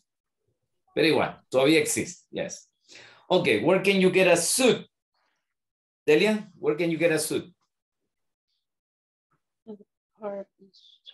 The clothes store. Sorry? No. Department store. A department store, right? Teacher, Remember, I think you're confused. Me? He's not about the exercise, about him. Do you know who is him? No. Dustin Correa. He plays for Águila, no for Alianza. I heard he says, I heard he said, but he speaks English very well, my goodness. I remember him, yes. But he used to play for FAS. Yes. In the past, I remember, yes. In the past, he played for FAS. And now he's playing for Águila. And where did he learn English, Delia? He's from United States, teacher. Dustin Correa is from United States? Yes. His parents are Salvadorians. I thought he was Salvadorian 100%. Oh. No. So, and he's your roommate. He's your roommate. My roommate. Yeah, he's my roommate. Okay, nice. I need an autograph. I need an autograph. Okay. Okay. No, I didn't recognize him. him.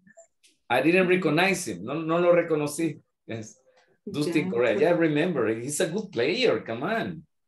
Sí. Por eso yo le dije, mi teacher es aliancista. Le digo, cuando vos vengas, le voy a decir para que lo salude.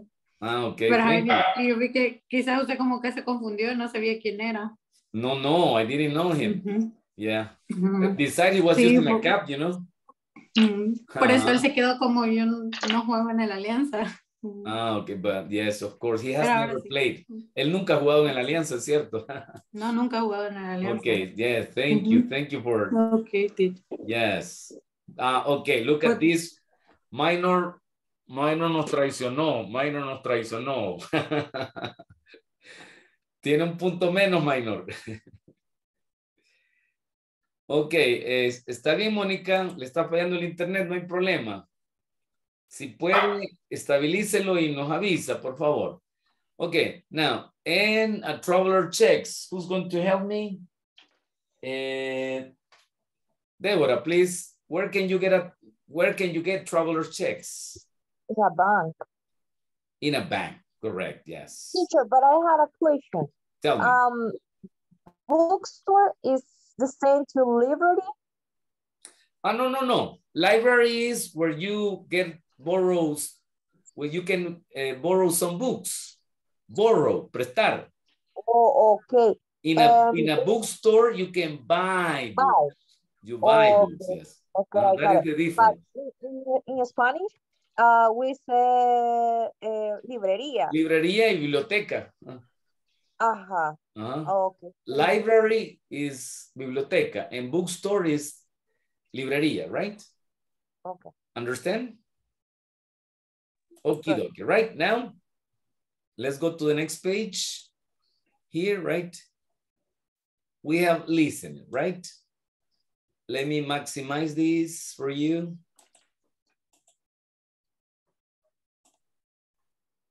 Listen, right? Okay, listen to the Anderson family's conversations. What do they need? Where are they going to get things? Complete the chart, right? So we have Jean, Mom, Dad, and Mike. They're a family, the Anderson family, right? So what product do they need? And where are they going to get them, right? So listen to the audio. Page 87, exercise 2, listening. I need a new swimsuit. Part A, listen to the Anderson family's conversations. What do they need? Where are they going to get the things? Complete the chart. 1. Jean, are you going to come to the beach with us tomorrow? Yes, but I need a new swimsuit. I'm going to go to a department store this afternoon. Maybe I can find one. Good. Can I go with you? I need to get some things too. 2. Are you going to look for some clothes, Mom? Oh, no. I'm going to go to the supermarket. What do you need?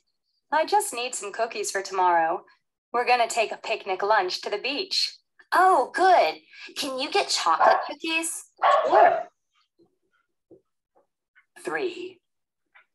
What's wrong, Dad? I have a terrible headache. Oh, that's too bad. Do we have any aspirin? I can't find any in the house. No, we don't. Sorry. I need some right now. I'm going to go to the drugstore and get some. 4. Where are you going, Mike? To the bookstore. What for? Do you need a book? No, I want a magazine. I need something to read at the beach tomorrow. Are you gonna walk? No, drive. Hey, where's the car? Your father has it. He's at the drugstore. Again, right? Otra vez. Listen. Page 80, conversations. What do they need? Where are they going to get the things? Complete the chart. 1. Jean, are you going to come to the beach with us tomorrow? Yes, but I need a new swimsuit. I'm going to go to a department store this afternoon. Maybe I can find one. Good. Can I go with you? I need to get some things too. Good. So Jean is going to buy a swimsuit, right? But where is she going to buy it? In a drugstore, in a department store, in a toy store, in a gas station, where? At the department store. At a department store, right? Nice. Very good. Now let's go to Mom. 2. Are you going to look for some clothes, Mom? Oh, no. I'm going to go to the supermarket. What do you need? I just need some cookies for tomorrow. We're going to take a picnic lunch to the beach. Oh, good. Can you get chocolate cookies? Sure. Good. What is the mom going to get? What product? Cookies. Cookies. Yeah, that's nice, right? And where is she going to get cookies? Supermarket. Super duper market, right? Supermarket. That's nice. Number 3, please listen. Dad. 3. What's wrong, Dad? I have a terrible headache. Oh, that's too bad. Do we have any aspirin? I can't find any in the house. No, we don't. Sorry. I need some right now. I'm going to go to the drugstore and get some. Okay, class, participation. Come on, everybody. So tell me, what does the dad need? What does he need?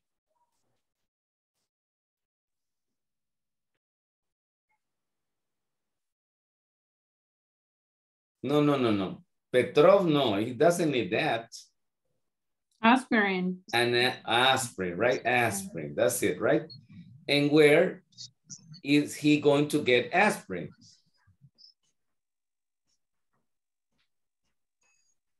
Drugstore. In a drugstore. Very good. Melba, welcome. Okay, nice. Okay, now let's go to number 4, right? Listen. 4. Where are you going, Mike? To the bookstore. What for? Do you need a book? No, I want a magazine. I need something to read at the beach tomorrow. Are you gonna walk? No, drive. Hey, where's the car? Your father has it. He's at the drugstore. Okay. So where is going, what does Mike need? A magazine. A magazine, right? And where is he going to get that magazine? Bookstore. In a bookstore. Question, where, what transportation is he going to use? A car. A car, right? But no car. Daddy took it, right? He's driving to the pharmacy in this moment. Poor Mike, he has to walk. Okay, good. Now class, this is it, right? I guess Monica has some trouble with the internet. So I'm going to stay with Jonathan tonight. Jonathan, reenganche, Jonathan, okay? And thank you for your cooperation. Yes. Yes. Thank you. But before to finish the class, we're going to play a game. I remember I promised you yesterday So tonight we're going to play a game.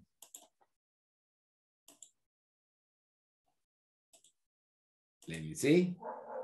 Okay, here we are. Okay, the name of this game is like this, right? I'm going to copy some words, some clue words, and you're going to guess the word. I have 3 categories. Category number 1,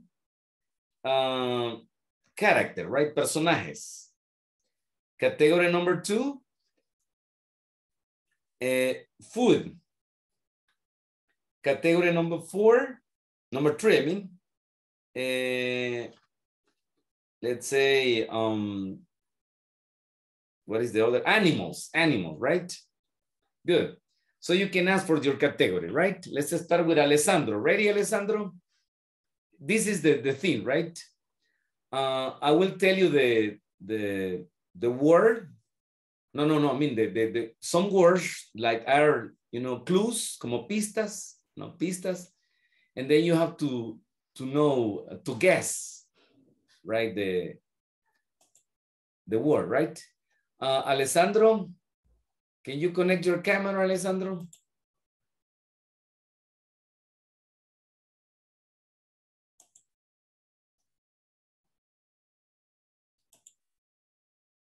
Okay, so, Alessandro, can you hear me? Okay, Yvonne, so help me, Yvonne. Your camera, please. Okay, good. Now, what do you want? A character, food, or an animal? Food. Food. Food, okay. Food, right? Now, close your eyes for a moment, please. Close your eyes. Okay, give me a second here, right? Everybody, can you see? Okay, good. Open your eyes. Now here are the clues, right?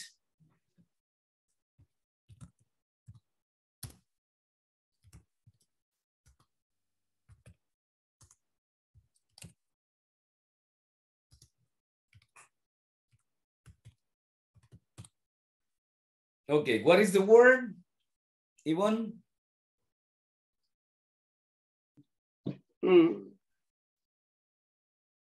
These are the clues, right? Esas son las pistas. Con esas palabras tienen que adivinar cuál es la comida o bebida. Coca-Cola. My goodness. Totally right, Coca-Cola, right? Okay, Deborah, it's your turn, Deborah. Can you turn your camera, please? Can you turn on your camera?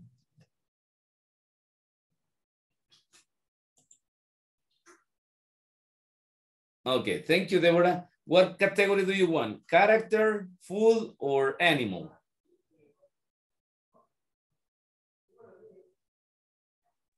Food. Food. Okie dokie. You're hungry, right? You're asking No, for because food. the last time I looked. No, I'm kidding, yes. I'm kidding, right? Okay, let me see. Here, right? Okay, close your eyes for a moment, Deborah. Ready? Okay, everybody?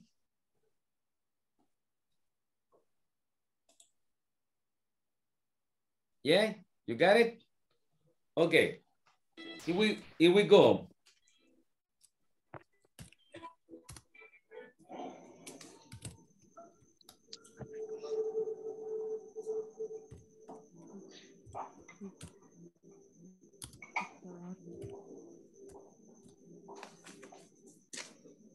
What is the food? It's very easy. I know, but... Hamburger. Sorry, Deborah? Hamburger. No.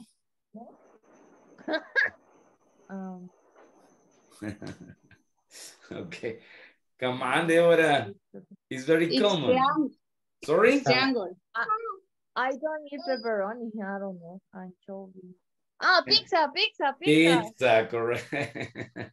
Very good. Pizza, right? Anchoas, anchovy, right? Yeah. Yes. Yes, no problem, Alessandro. Y me sigue molestando ese comentario de Minor, que vive el FAT, dice. ¿Qué pasa, Minor? Le vamos a bajar puntos. No, I'm kidding, son bromas. Okay, now, who's next? Delia, please, it's your turn, Delia. What category do you want, Delia? Animal. Animals. Okie dokie. Animals. Okay. One easy for you. Yeah.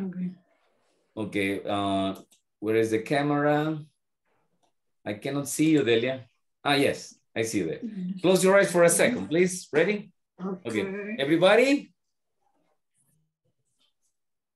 Yeah? Okay, open your eyes. Okay, the clues are like this. Give me a second. Oopsie. Yes.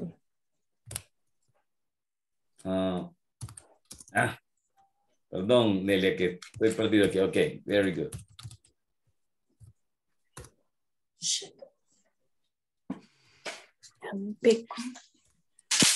A rat or mouse? Wait, relax. Give me some second of illusion. Me había estado toda, pero memoria por lo bien, llenísimo. Ajá, Delia. It's Mickey, Minnie, rat, cat? A cat. No, A cat? No, it's not a cat. Yeah. If I tell you the meaning of rodent. What is the meaning? Roedor. Es un roedor, right? Yes, so. A mouse? Yeah, that's right. A mouse. A mouse. Very good. Thank you. Next one. Edwin, right? Are you there, Edwin? Edwin. Hola. Can you turn on your camera? ¿Pueden encender su cámara un segundito? Está bien. Okay. What category do you want? Animal, characters, or food? Comida, Animals. Personajes o animals, okay. Animals. Okay, give me a second.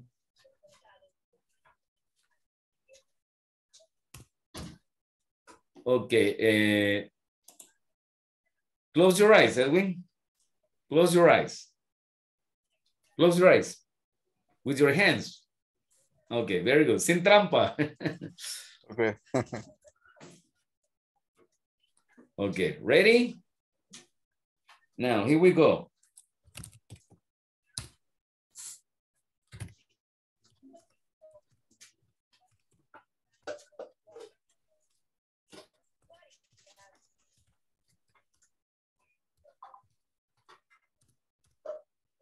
Edwin. Insect. I know, it's an insect, right? Es un insecto, pero ¿cómo se llama?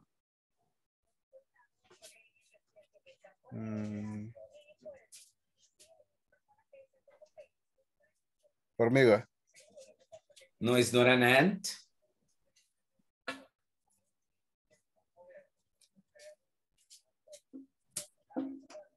Do you know what is Black Widow?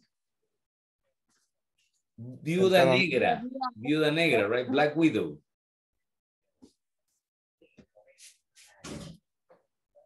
No, teacher, no sé. Ok, le voy a dar, con esta va a adivinar. Web, what is web? Web. Ajá. Telaraña. Ok. Entonces una, ¿cómo se llama? In English, please, in English.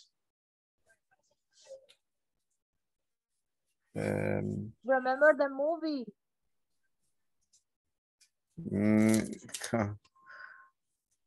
Se me ha ido el nombre. No, Regreso a casa. Sorry? No les gustan las películas. Regreso a casa.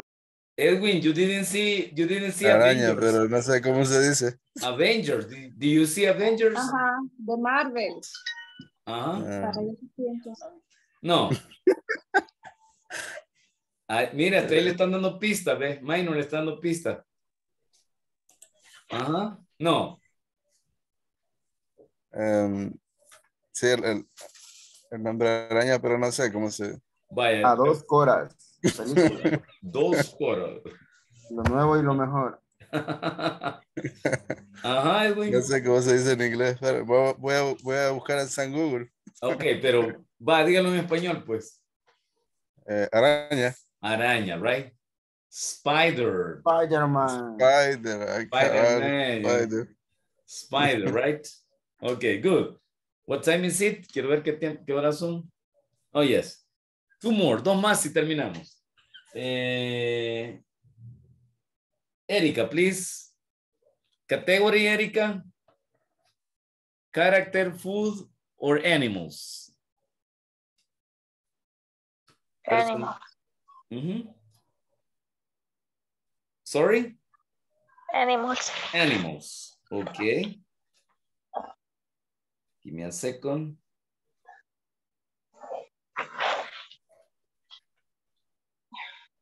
Okay. Let me see you. Hola, teacher. Hello. We have a guest. Tenemos una invitada. Welcome. Hi. Hi. It's a pleasure. Okay, welcome to the class. Okay. Por ahí está también la princesa de Melba. Yes. Es que ahora la quería saludar, me dijo, quiero saludar. Ah, okay. It's a pleasure. What's her name, Jonathan? Camila. Camilita. It's a pleasure, Camilita. Okay. Good. Now, Erika, no veo la cámara, Erika. Para asegurarme que estás cerrado los ojitos. Yes. Okay, ready? Yeah. Close your eyes. Close your eyes. Yeah. No, pues sí, pero por los lentes no veo si me está haciendo trampa. Pónganse okay, ready. Hoy sí, okay. Ready? Okay, good. Open your eyes. Open your eyes.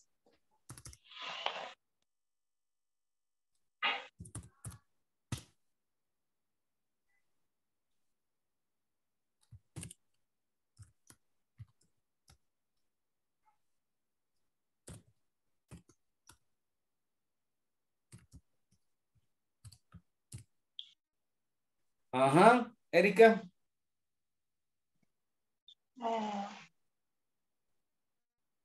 Horse. Uy, no sé. Ajá. Cow. A cow. Very good. Very good. Thank you. Thank you. Very Easy, yes. Only easy. Milk. Yes. It's a cow, right? Dream. Minor, are you home? ¿Ya llegó a casa, Minor? Para que me diga la última. Yes. Yes. Okay, good. What category, Minor? Characters, personajes, food, comida o animals? Animal. Animals. Okay.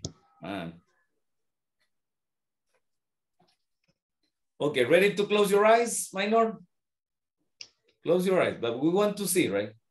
Queremos ver que no haga trampa. Okay, very good. Everybody, check. Okay, open your eyes. No lo vi.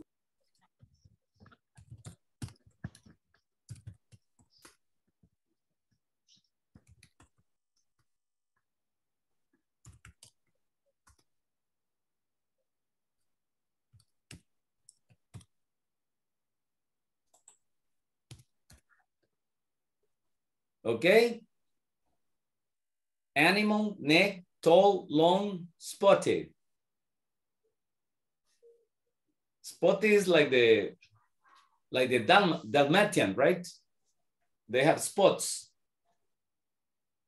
Spots. Camas. So what is the animal? No entiendo qué es. What? Neck. Neck. On the neck. Neck. Tall. Spotted que, like Dalmatians. Like the tiger. Jirafa, creo que sí, es igual en inglés. My no sé. goodness, congratulations. Giraffe, right? Giraffe. Nice. Congratulations, everybody. Time is over. Se nos fue el tiempo. Okay, maybe tomorrow we play again, right? I will pass the list, the attendance. Alessandro.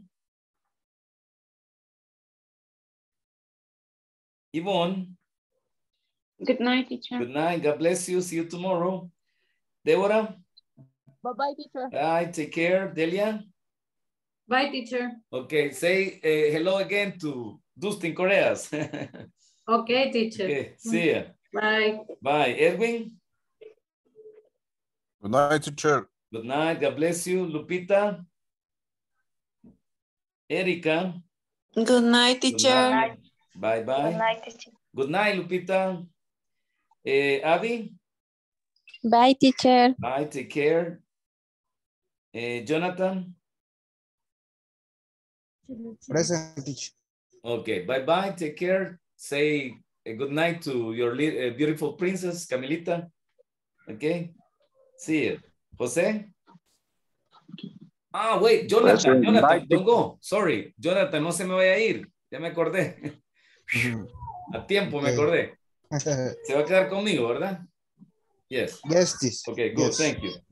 Good night, Jose. teacher. Good night, good night, Good teacher. night. Good. JC. Good night. See you Good tomorrow. night. See you. Minor. Minor. Okay. Melba. Good night. Good Good night. night. Bye-bye. Bye-bye. Bye. Take care. Bye-bye, everybody. Bye. Okay. Mónica. Nicole. Oscar. Bye-bye, teacher. Bye. Take care. Robert. Okay. Very good. Let me see. Vamos a ver. Good night, teacher. Good night. Bye-bye. Take care. Okay. Mónica, Nicole. Very good. Por aquí está Nicole. Oscar. Quiero ver Oscar. Alessandro. Bye-bye, teacher. Bye-bye. Take care. Robert. Oscar. Oscar. Okay, Oscar. See you tomorrow. Ojalá pueda participar mañana, Oscar. Yes. Have a good night. Ok. Ahí estamos. Solo me faltó Yari, Robert, Naum y Elizabeth. Ok. Hi, Jonathan. How are you? ¿Qué tal? ¿Cómo ha estado, Jonathan? Good, teacher. Good. That's it, Yeah. right? Yeah. Pues qué bueno que tenga la princesa ahí, pero no va a ir al colegio mañana. No. No. Es que vale. por acá, por este departamento lo han declarado hasta el lunes, van a ir todos a estudiar. Qué chivo, me voy a pasar para ahí, la libertad de... Sí. Ok, muy bien. Muy bien, ¿algún tema que quisiera que repasáramos, Jonathan? Sí, teacher. Dígame. Tengo un gran dolor de cabeza. Oh, lo siento. Quisiera volver al principio. O sea, son unos temas que yo... Sí, dígame. O sea, ¿no? de los que usted No hay hemos problema. repasado desde el principio. Del verbo ser, verbo estar. O sea, yo tengo mis apuntes, yo los voy anotando, todo lo que significa. A lo que yo le he entendido, teacher, es, yo, ¿verdad? You, tú, ustedes, es, she, él, todo eso, ¿verdad? Los 7 pronombres. Sí, sí. Ok, vaya. Mi Usted sabe pregunta la es- combinación. Jonathan sabe la combinación. Si quiere, voy a compartirle un archivo de Word para que lo vamos viendo ahí tranquilamente, ¿sí? Permítame. Aquí está. Ok, ahorita se lo comparto.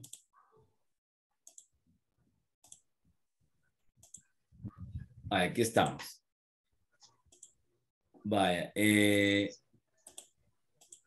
Para comenzar, debe distinguir entre primera, segunda y tercera persona. ¿Sí lo puede distinguir? No. Vale, vamos a hacerlo. Primera persona. First, permítame, vamos a hacerlo más grande. Por ahí.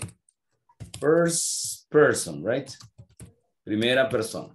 Primera persona, ok. Second person, segunda persona. Person. Y third person, tercera persona, ¿sí? Okay.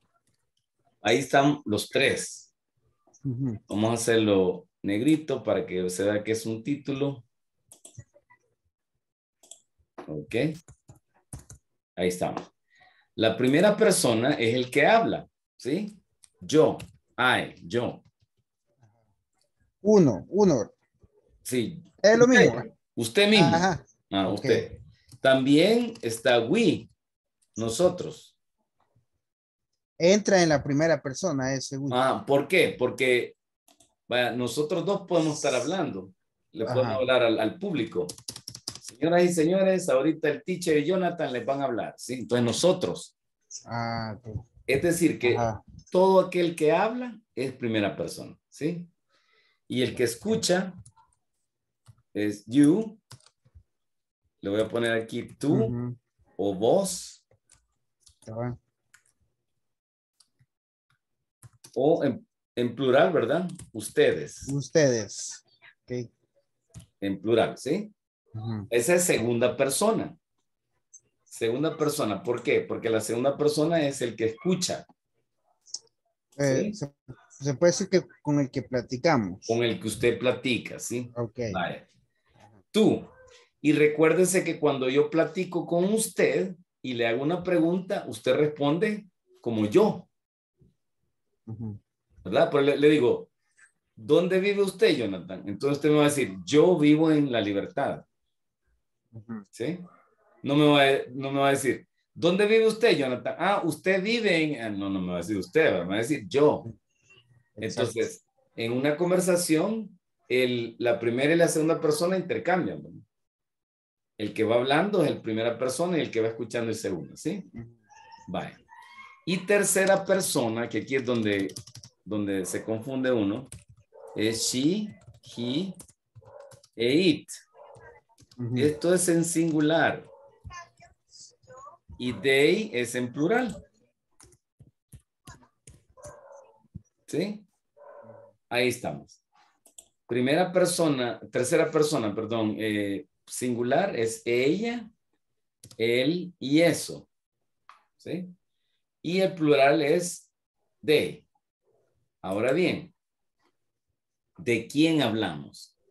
Pero esta tercera persona puede convertirse en, por ejemplo, si hablamos de ella, digamos, aquí estuviera Ivonne. Ivonne es una tercera persona. ¿Sí? Si estuviéramos hablando de minor, minor es una tercera persona. Si estuviéramos hablando de la mesa, table, es una tercera persona, ¿sí? Entonces, cuando usted usa estos, siempre va a usar is.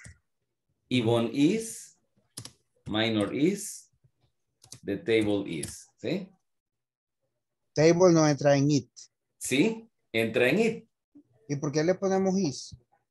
Porque en el verbo to be hay tres formas para describir la situación de ser o estar, que es is, am y are.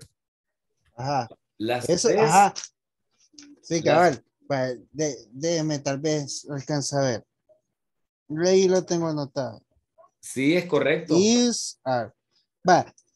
Mi pregunta conlleva a eso. Yo lo tengo así en círculo. Is pertenece a it, she, he. Ahorita lo voy a poner, sí, es correcto. Ok. Pero aquí le estoy explicando que cuando usted habla de Ivonne, cuando usted habla de minor, cuando usted habla del estudiante, cuando usted habla del profesor, cuando usted habla del ingeniero, ¿sí? Está hablando sobre una tercera persona. Ajá. ¿Sí? Singular. Y entonces va a usar is, ¿ok? Vaya, le voy a borrar ahora. Pero si hablo de los estudiantes en plural, mire, students, ¿verdad? ¿De qué estoy hablando? Estoy hablando de they. Ellos. De ellos, sí, correcto, sí, permítame. Solo vamos, aquí está. De ellos, los estudiantes, ¿ve? Y en ese caso es plural. Y cuando es plural voy a usar are. Vaya, pero ahorita vamos a ponerlos uno por uno, ¿sí? I am, you are, singular y plural, ¿verdad? He is, it is, they are. Aquí nos faltó este, we are. Vaya, todas estas palabras, mire Jonathan, el am, el are y el is, todas son el verbo to be. Es decir, que las tres, am, are, and is, significan o yo soy o yo estoy.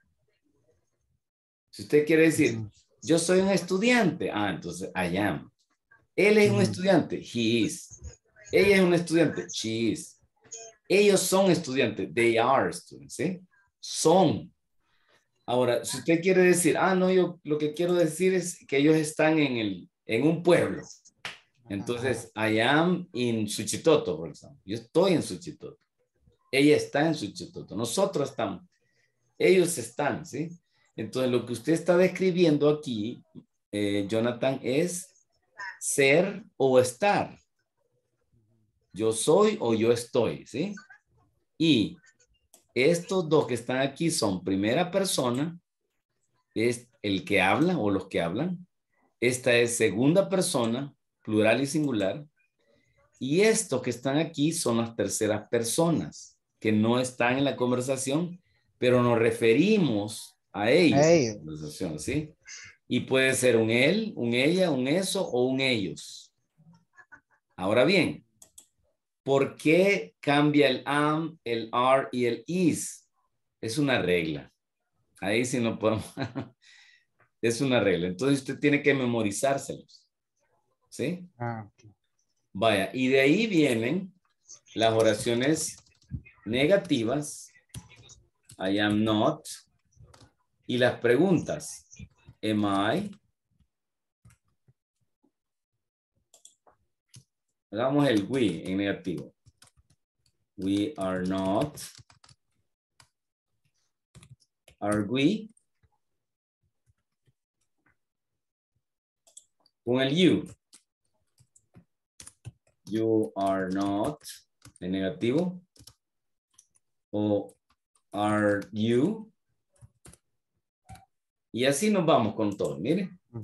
Afirmativo, negativo y pregunta. ¿Sí? Con she.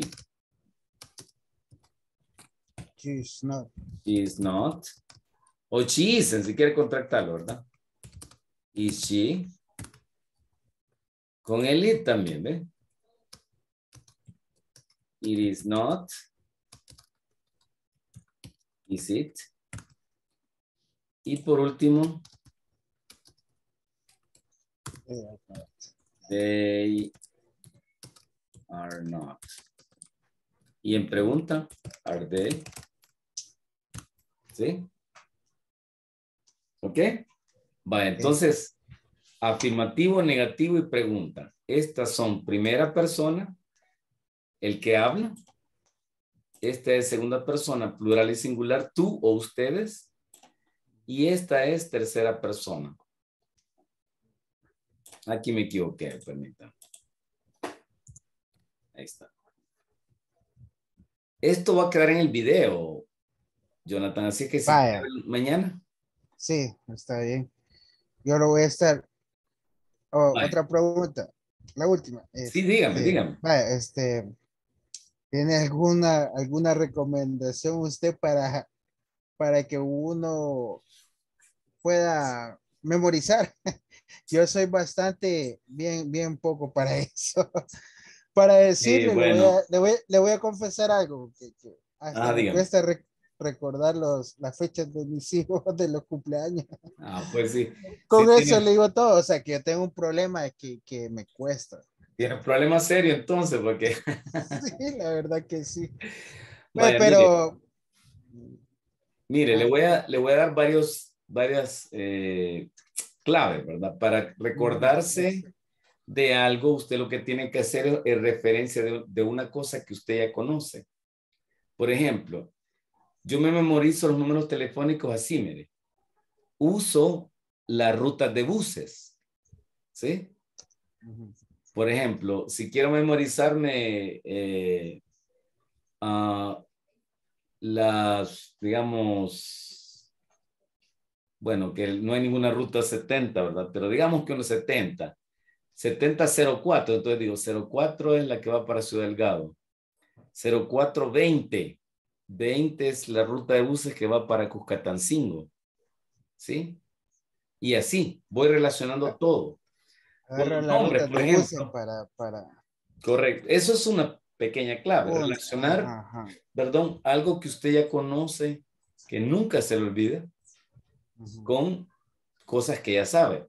Por ejemplo, si usted quiere recordar el nombre de alguien, de su jefe, puede ser que usted tenga un primo que así se llame, que su vecino se llame igual. Por ejemplo, yo quiero aprenderme Jonathan. Tengo un compañero de trabajo que se llama Jonathan. Entonces digo, teacher, ¿cómo me llamo yo? Y me digo, él tiene el nombre de un compañero de trabajo. Usted se llama Jonathan. Y ya me acuerdo, ¿sí? Pero la clave, bueno, lo que yo hacía cuando estaba en bachillerato, en la universidad, es ir uno por uno. Por ejemplo, usted quiere aprenderse estos tres. Entonces, se aprende el primero, cierra los ojos y ya lo dice. De ahí, el segundo. I am not. Cierra los ojos. I am not. Tercero. I am not. Am I? Y entonces va uno por uno. Uno por uno y se va probando. Cierra los ojos y los va diciendo otra vez. Pero los ejercicios de memoria, ¿cómo se llama? Son esfuerzos mentales que usted tiene que hacer. Es decir, que tiene que forzar su mente al 100%. Entonces, dos claves. Número uno, relacione algo que usted ya conoce anteriormente con algo que le cueste memorizar. Número dos, vaya aprendiéndoselos uno por uno, ¿sí? Y le voy a mandar un video donde hay juegos de memoria. Ok, teacher. ¿Sí? Sí. No sé si, yo vi la vez pasada unos de memoria en español, pero voy a ver si hay le encuentro uno en inglés, para que usted vaya memorizando, ¿verdad? Sí. La memoria o su cerebro es como los músculos. Usted tiene que ejercitarlos. ¿Sí? Vaya, se recuerda que hay una enfermedad, ¿verdad? Alzheimer. Exacto. Una de las formas, no lo quiero asustar ni nada, pero una de las formas para evitar el Alzheimer es practicar memoria. ¿Sí? Yo, por ejemplo, desde sexto, fíjense, me aprendí todas las capitales del mundo y todas las monedas del mundo. Usted me pregunta, ¿cuál es la capital de Mongolia? ¿Cuál es la capital de India? ¿Cuál es la capital de Inglaterra? Yo se las digo. Pero no crea que fue algo fácil. Después de memorizar eso, las demás cosas ya me costaron menos, porque ya la mente la tenía desarrollada, ¿verdad? Entonces, eso puede ir haciendo usted. Si es algo que le afecta, entonces a eso hay que machacarle, ¿sí? Ok, muy bien. Entonces, le voy a mandar el video. No sé si tiene alguna otra pregunta. No, teacher, por ahorita no. Este era el tema que me estaba inquietando bastante. Vaya, está bien. Que sí, bien. También hay juegos. Fíjense que por ahí tengo un memory game, se llama. Los venden en los super, son cartoncitos. Y usted va buscando las parejas. Son jueguitos de memoria. Ah, ¿Sí? También creo que hay en internet. Yo tengo unos en unos libros, pero no los puedo sacar porque es de sacar todo el libro, ¿verdad? Pero voy a ver qué le encuentro ahí en internet. Oiga. no, y también voy a empezar a capacitarme así la memoria. De todos modos, ahí en internet, en YouTube se hayan videos para, imagino. ¿Sabe qué puede hacer? Escoja 5 personas de su grupo familiar. Un primo, su mamá, su esposa, no sé. Y apréndase los números telefónicos. Ese puede ser un reto para usted. Y Buen reto. Y es algo práctico porque son necesarios a veces. Se nos pierde. Sí, no, como le digo, siento yo que como que falta acabar de desarrollar mi mentalidad, porque hasta mi número de teléfono me costó memorizar mi propio número, que como mi teléfono se quebró, compré otro y me costó memorizar mi número. Ya. Ya no se diga el do y el need, ¿verdad? Sí, yo todo eso me lo puedo de memoria. Sí, pero mire, vamos a hacer el esfuerzo de vale, voy a decir mi NID. 0608-2111-67-1018. Entonces, yo voy relacionando. La fecha de cumpleaños no se olvida, ¿verdad? Pero sí, porque eso está entre medio del NID. Y el 101, yo dije, la 101B.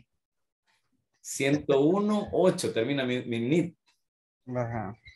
Ya, entonces, son como técnicas que usted usa para relacionar las cosas. Unas que ya se puede con otras, ¿sí? Vaya, pues entonces ya le voy a mandar el video. Have a good night, Jonathan. Okay. See you tomorrow. ¿Me quieres saludar a mi hija? Espérame. Yes. Camilita. Sí. Hola. Hello, Camilita. It's a pleasure. Take care of your father. Cuida a su papi mucho, ¿ok? Bye bye. Have a good night. Gracias, teacher. Okay, bye bye. Mira, quiero ser su alumna. Excellent. Very good.